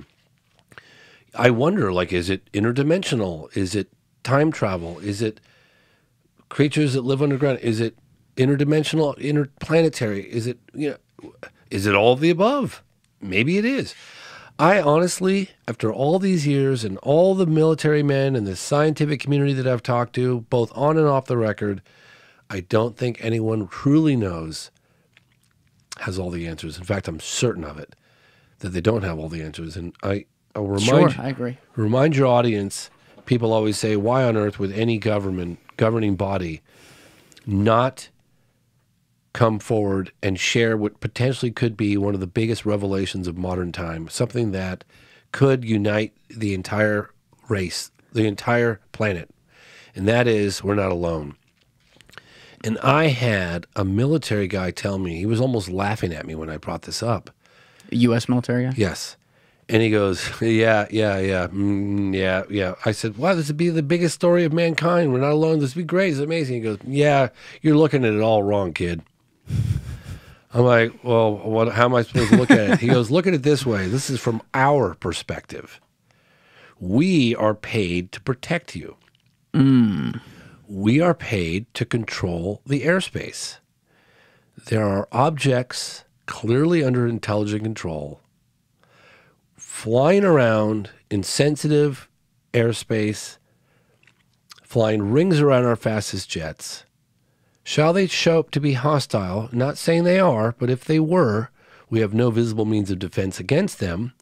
We don't know who they are, where they come from, or what they want. Right, so they don't want the cat out. This is how I've been reading it. They don't want the cat out of the bag because they don't want to spook whatever's out there. Because you're going to reveal what you know, and at the same time, you're going to reveal all the things you don't know and your vulnerabilities. And that's the problem. And that's the way it was explained to me. And that actually, that makes sense. It makes sense to me. I don't agree with it, but it makes sense. That line of like what secrets are too big that people can't know and there's other human beings who get to decide that those people can't know is a very scary, very not black and white line. And I fall on both sides of the issue at given moments on a lot of the big key issues, and this is no different. But you look at aliens and it's like my first inclination is half the reason is because they're already here. Like I look at people around there. I look at like a Xi Jinping. I look at a Donald Trump. I look at an Elon Musk. It doesn't have to be bad, right? Yeah. Like, and I'm like, that might be an alien. Steve Jobs might have been an alien. Steve Jobs could have been an alien. Steve Jobs was adopted. Or maybe we all are. We're an alien. We're an alien to somebody. Maybe we are. That's right. But like to our own planet, like maybe it's a simulation. I don't know what the fuck it is. But you know, you look at art over time and you look at, let's just say, like, keep it simple, the last century. And you see these drawings, because like I've never looked into, I should do this deep dive. I've never looked into like 16th century, 17th century, 18th century, like artist renditions of like an alien or something, or how much there was. So I'll do that later. But you look at like the 20th century and into the 21st century, whether it started with drawings and whatever and moved towards movies where they make something look a certain way. And we all, when someone says alien, we all picture a very similar thing, and it's very similar to what these people saw. And so I always look at this and I go, art imitates life and it imitates a knowledge of something. So along the rabbit holes, or not the rabbit holes, but along the deep web ties to the people who make these movies, all the way up to the comedies like Men in Black, to movies like Alien, which is, that one was a little different, or, you know, E.T., that's a good example. Let me give you an example of something. I know exactly what you're getting at here. Yeah. So if you take Close Encounters of the Third Kind, that was made in 1977 by none other than Steven Spielberg. Steven Spielberg has features the creatures and all that stuff. So all those reports, including Richard Dreyfuss's face being burned, came directly out of Project Blue Book files, the Air Force's own files. Steven Spielberg had a cameo appearance of Dr. J. Allen Hynek, who investigated UFO reports in an official capacity for the United States Air Force. And those Close Encounters of the Third Kind that we talked about earlier, that's when the witnesses, you know, claim to see occupants, beings associated with the craft. Those depictions from the witnesses were taken out of the files and right into the movie Close Encounters of the Third Kind. And there you go. That's it. So they got all that information, flight characteristics, what the UFOs look like, what the beings look like, out of Project Blue Book files. It's absurd. It definitely... And Hynek has a cameo appearance. Most people don't know that. There's Hynek smoking a cigar during the... Yeah, that's Hynek. There is an interesting tie there, and I have believed that myself over the past year and a half or 2 years. Like I told you, Leslie got me really into this like a year ago. But like as an outside, just kind of like, you know, sitting back and letting out a deep breath, like, Jesus Christ, I can't believe everything that's going on out there. And thinking, like, I've had that thought of, like, you know what, they might be a fucking alien. Or that person might be an alien. Like, they're probably not from this planet.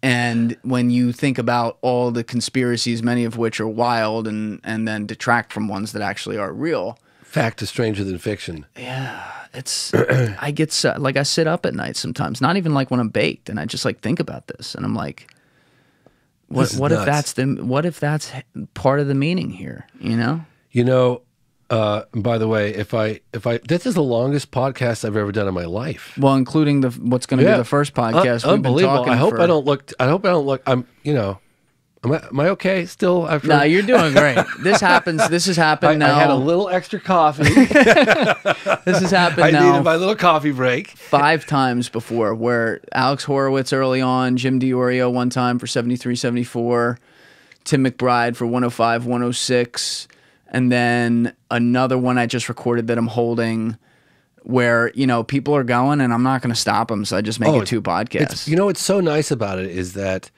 I realize, as someone who's researched this for all these years, I don't like daily think about all these different, you know, they're just swirling around in my head. But when I came on with you, I suddenly felt this river of information just flowing through me. That's good. And realizing, like, my God, it's so great to be able to get some of this out, because there's so many. When you make a movie, you shoot hundreds and hundreds of hours, hundreds of hours. That we're all going to see now. Yeah, I know. And a lot of that material ends up on the cutting room floor, not because it's not good. You have 2 hours. You simply can't squeeze it all in. You know, I did a Senator Harry Reid. Do you know how much bonus material Senator Harry Reid? I'm the only person that got Senator Harry Reid on camera before his cancer diagnosis. Jeez. So he's walking, he's doing well, he's totally normal. And within weeks of that, he went into, like, you know, he had pancreatic cancer, and he went into treatment. He was weak. He was in a wheelchair. He couldn't speak very well. He was old, but that does make you think. But he was healthy. That he was makes perfectly you fine. think. I don't know. I don't know about come on. Please. Suddenly, like, oh, Harry, you talked, buddy. Hate to see you go. You know, and you know what? Harry had no intention of this program ever to be revealed. I mean, he signed something to talk with you, obviously, right? Well, no, yeah, but it was on the front page of the New York Times. It was exposed what he started. Look, he kept it secret. Like I said earlier, he kept it secret through the tail end of the Bush administration, all the way through the Obama administration. What year again did you talk with him? In 2017 or 18? Ooh, 18 or 19. Like right before he retired? He had just retired. Months later. Right, okay. Yeah, just retired. And then you killed him. No, yeah, right. I'm kidding. No, I had tremendous respect the fact that the former Senate Majority Leader, I mean, that's a big decision to make. Well, You've got this whole, like, career spanning decades, and you're going to go out with talking about UFOs. I mean, that was kind of a risky move. He was so, like, he said, matter of fact about it. This is what I'll never forget. And by the way, you didn't tell in the first podcast we got off it. You didn't tell the story about how the interview almost didn't happen. So say this and then tell that story. Okay, that's great. So you say what? Say the thing you were just going to say. I don't want to stop you. Oh, I got it now. Let me tell you the Senator Harry Reid thing first, because you know, in a career of mine, I've got 50 years of denial, which I sold to Discovery Channel, no comment. Then I did Out of the Blue 1, Out of the Blue 2. Then I did I Know What I Saw. Then I did The Phenomenon, and suddenly I'm doing The Phenomenon, and suddenly I've got the opportunity to interview a household name, someone who's never gone on the record talking about UFOs in the past, former Senate Majority Leader, one of the most powerful men in America. And it's like, and I wasn't talking to my partner Rebecca about it. I wasn't talking to my friends about it.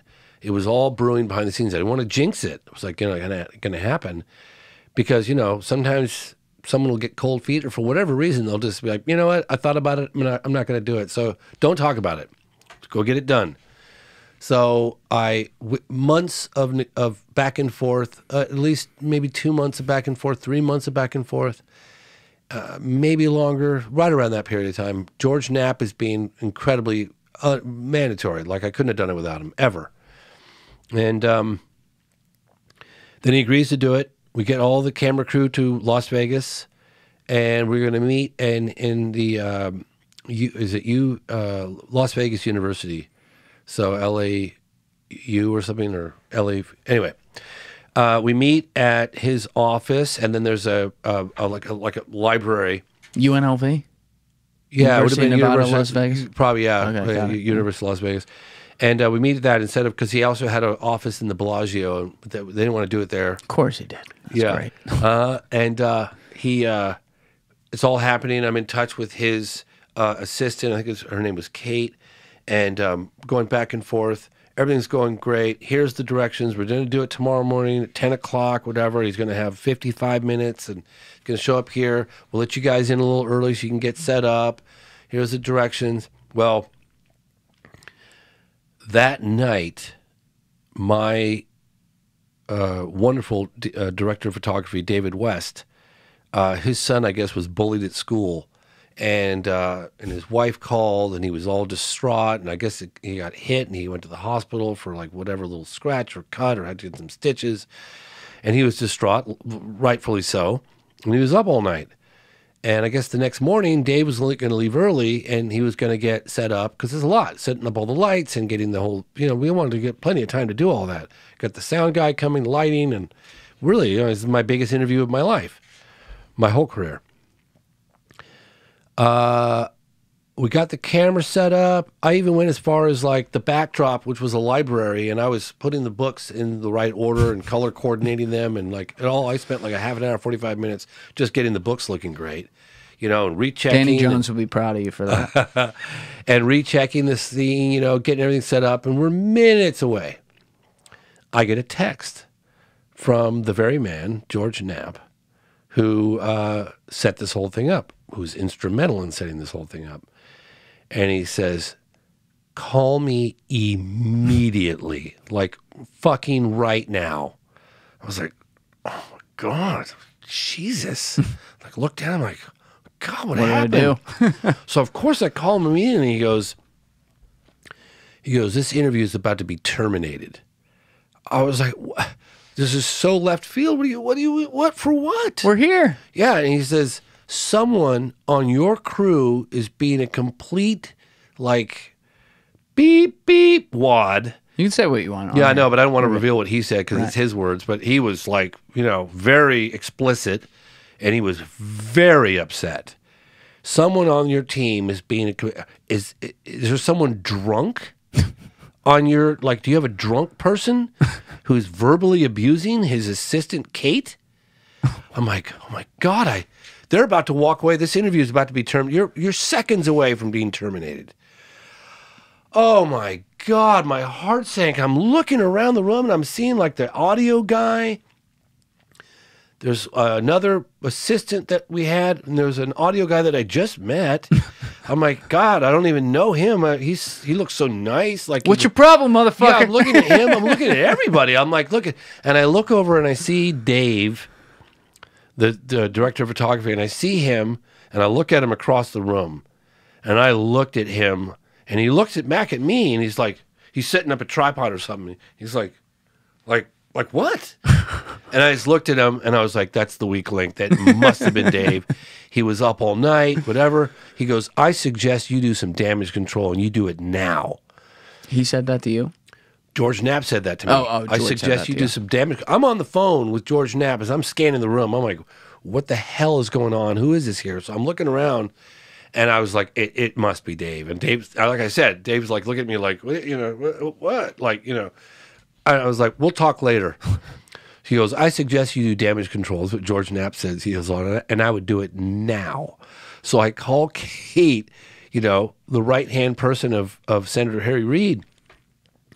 I call her up, and she's like, oh, hello. And she's like, is there somebody like drinking or something on your crew? I said, my God, absolutely not. It's a long story. His kid got beat up. Please show up now. I said, I'm so sorry that what happened. She's like, I've been working for Senator Reid for over 10 years.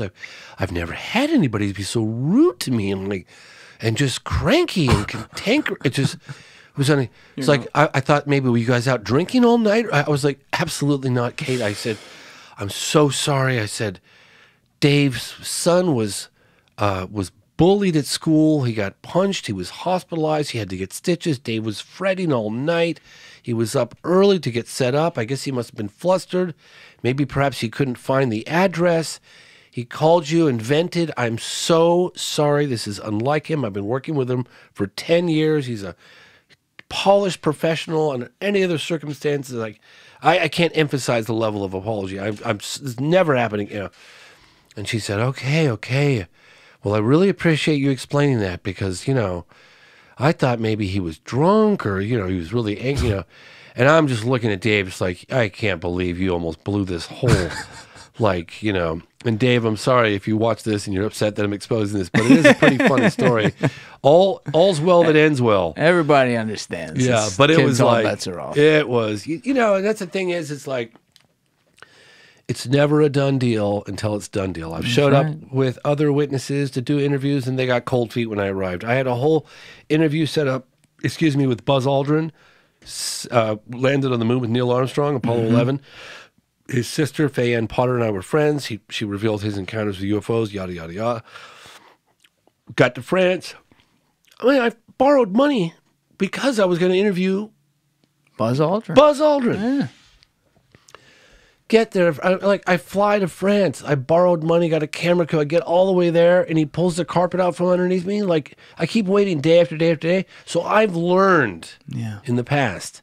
You think, you know, believe me when I tell you, it ain't a done deal until it's a done deal. Until she's naked in my bed and the contract's in my fucking account. That's it. Until the cash is in the account. Yep. Until the cash is in the account. I meant to say cash. Yes, exactly. Yeah. So anyway, my point is, so that's why even with military acts, I was super paranoid. He was going to have a second, you know, because people like in the moment, you're on the phone with them and they're feeling pumped and jazzed. And all of a sudden you hang up and they're driving to go do it. And they go, that voice comes on and says, maybe this isn't such a good idea. Like, what are you really gaining out of doing this? You're putting your family's life in jeopardy. Or, you know, for Buzz Aldrin, he was like, my story is not going to change anything anyway. And it's going to jeopardize, undoubtedly, my efforts to get money to raise money for, you know, with Congress to develop rockets that are going to put citizens in space.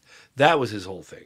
So anyway, my point is that, like I've said a million times, it ain't over till you got the cat's in the bag. Well, speaking of it ain't over, what's this next documentary you got going? Because it sounds like you're building on the phenomenon more than anything. Yeah, well, at least some of the people you talked with in there, I should say. I'm sorry.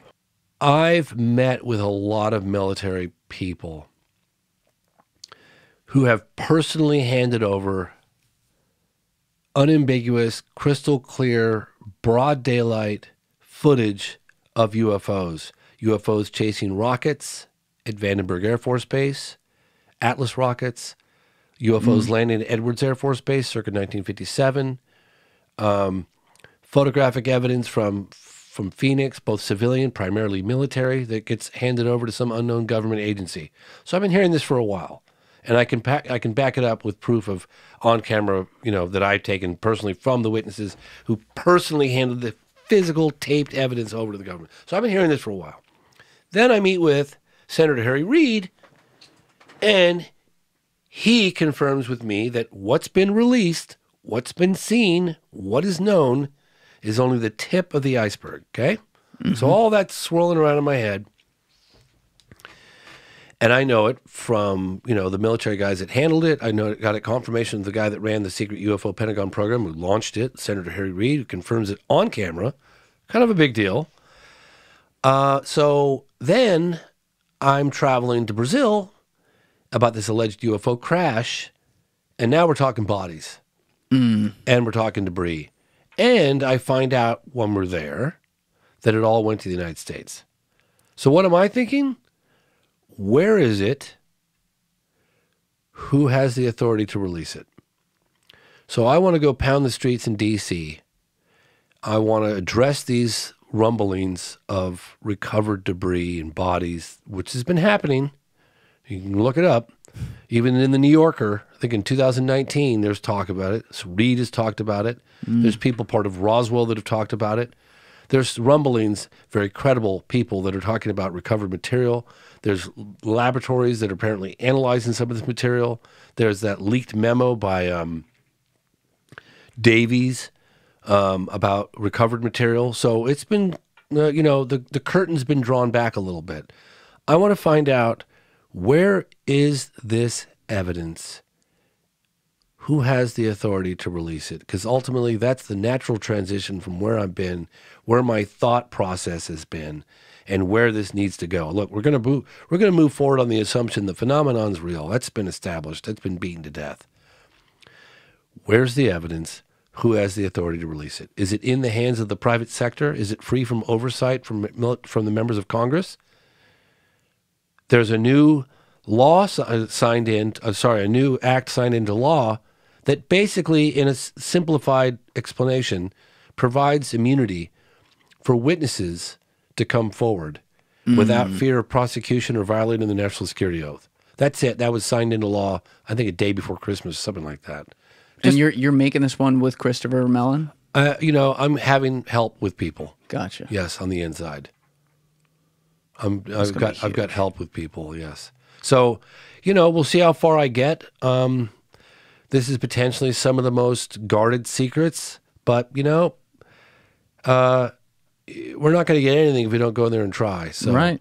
And that's a crazy one, though. Yeah. That's like going right to the belly of the beast. It's going to the belly of the beast, and maybe it's time. Maybe it's time. And I think there are some people out there, and this recent bill that passed that was signed into law just a couple of weeks ago, it would provide immunity. And I'm hearing that there are already people queuing up to go through the process and it's got to get approved with Congress and stuff like that. But believe me, there are members of Congress that want the truth out too. So the intelligence people, the people with the goods are less inclined to want this out. They're going to have egg all over their face, and it doesn't benefit them in any way coming this out. But people have had it. There's a new, the people from the 40s and 50s have died off, and there's a new generation of people that want this out. There's some that don't, obviously. But so that's pretty much what I want to go after. So you're going to film that this year with the idea of putting it out in 2023. Yeah. 2023, 2024, in the next year or so. You were saying you want to try to do one every other year. But now. Listen, when you finish a movie, you've got deliverables. Mm-hmm. You've got sound design, you've got sound composition, you got sound mix, you got color correction, then you get in the queue, you make the deliverables to the distribution company, whoever that might be. Not Discovery. Yeah, not Discovery. And then there's like a 3, 4, 5 month processing waiting where they build all the data, they get all the subtitles done, all the different languages, that takes time. It's a lot, yeah. It takes time. So even if I finished the film within a year and got it in the queue, that takes time once it's in the queue to actually officially release it. You got to get all the press stuff written. That takes time. Yeah, you got Moment of Contact done quick. They did well, that whole process. I did. And I'd like, if I can follow that parallel. Look, I'm not going to compromise the integrity of the product. Right. I'm not going to rush this thing to get out. If I've got opportunity to get some higher level interviews, guess what? I'm going to wait. I'm going to go to DC for a month. I'm going to shoot all of the stuff that I need to get, me standing up, me walking through the halls of Congress, all the B-roll, all the time lapse, all that stuff. And then if I have to go back a few times for follow-up interviews for a sit-down, fuck it, boom, do just go in there and do it. Yeah. I've already got all the other layouts. I'm good. Yeah. Well, there are a couple things from the first podcast that we did today. We've been going for hours and hours and hours. The longest podcast I've done in my life. I'm going to leave them on the table and blue ball some people and not go there. I know I had said, there were 2 things I wanted to bring up to you. We addressed one. I never got to the second. If I go to the second, we're going to be here for another 2 hours. So I don't want to do that. What I want to close with is something I was getting at maybe 10, 15 minutes ago, but we didn't go all the way. And that is, if we do find out, let's even put a timestamp on it. If we do find out in the next decade that aliens exist, I won't even say that they're here, but that they've been here, and we have that definitive proof we've talked about. How do you think that'll affect humanity? Will there be more peace because of that? Will that bring people together? Or do you think that this could be an existential crisis moment, and it could go the way of, I don't know how, but it could go the way of, for example, what some of those people warned some of the witnesses, like, oh, the population would collapse or something like that. Like, how would you, it's an impossible question, but I'm still going to ask it. Like, how would you see it going? I've thought about this a long time. And, you know, Ronald Reagan had made a couple of statements regarding the effect that he felt if there was an extraterrestrial presence or threat or from the outside, that it would have a very unifying effect. And I tend to agree with him on that. I think that we would stop looking at ourselves as pink, white, green, and yellow and start looking at ourselves for who we really are, and that's one race, one species, one planet. And I believed it then, and I still believe it now. So I personally think once we got over the fear of the unknown and the shock of it all, I think there's been a you know, priming the public for some time now. I feel that you know, once we get over the fear of that people would accept it. We still got to take out the garbage and do the dishes and go to job and make money, but that we would just it would give us a bigger perspective on a bigger as part of this just a bigger universe with so many different possibilities. So if it was here to do us harm, we would have known that a long time ago. I tend to agree with that. I wouldn't worry about that. Unless they're among us. Unless they're like completely among us. But I mean, you know, is it all benign and happy? Yeah, I don't know. Maybe it isn't. But for the most part, all the military and the civilian encounters that I have spoken to, and I've spoken to a lot all around the world, China and Africa and South America, Australia, Canada, all over, all across the United States, Mexico, the encounters have been benign. In fact, we are the ones that have taken a hostile posture against unknowns. We've tried to shoot at them. Maybe it doesn't affect them. Yeah, so you know that's we're the ones. I don't think we're no longer taking that hostile posture. We're not shooting at them anymore. It's never ended well for us to try to do that. So yeah, again, if they were here to do us harm, we would have known a long time ago. I'm not really worried about that. I mean, look, I'm sure there are people listening to this podcast that are going to just beg to differ, and that's fine. Yeah, I'm just giving you my perspective based on my research. Yeah.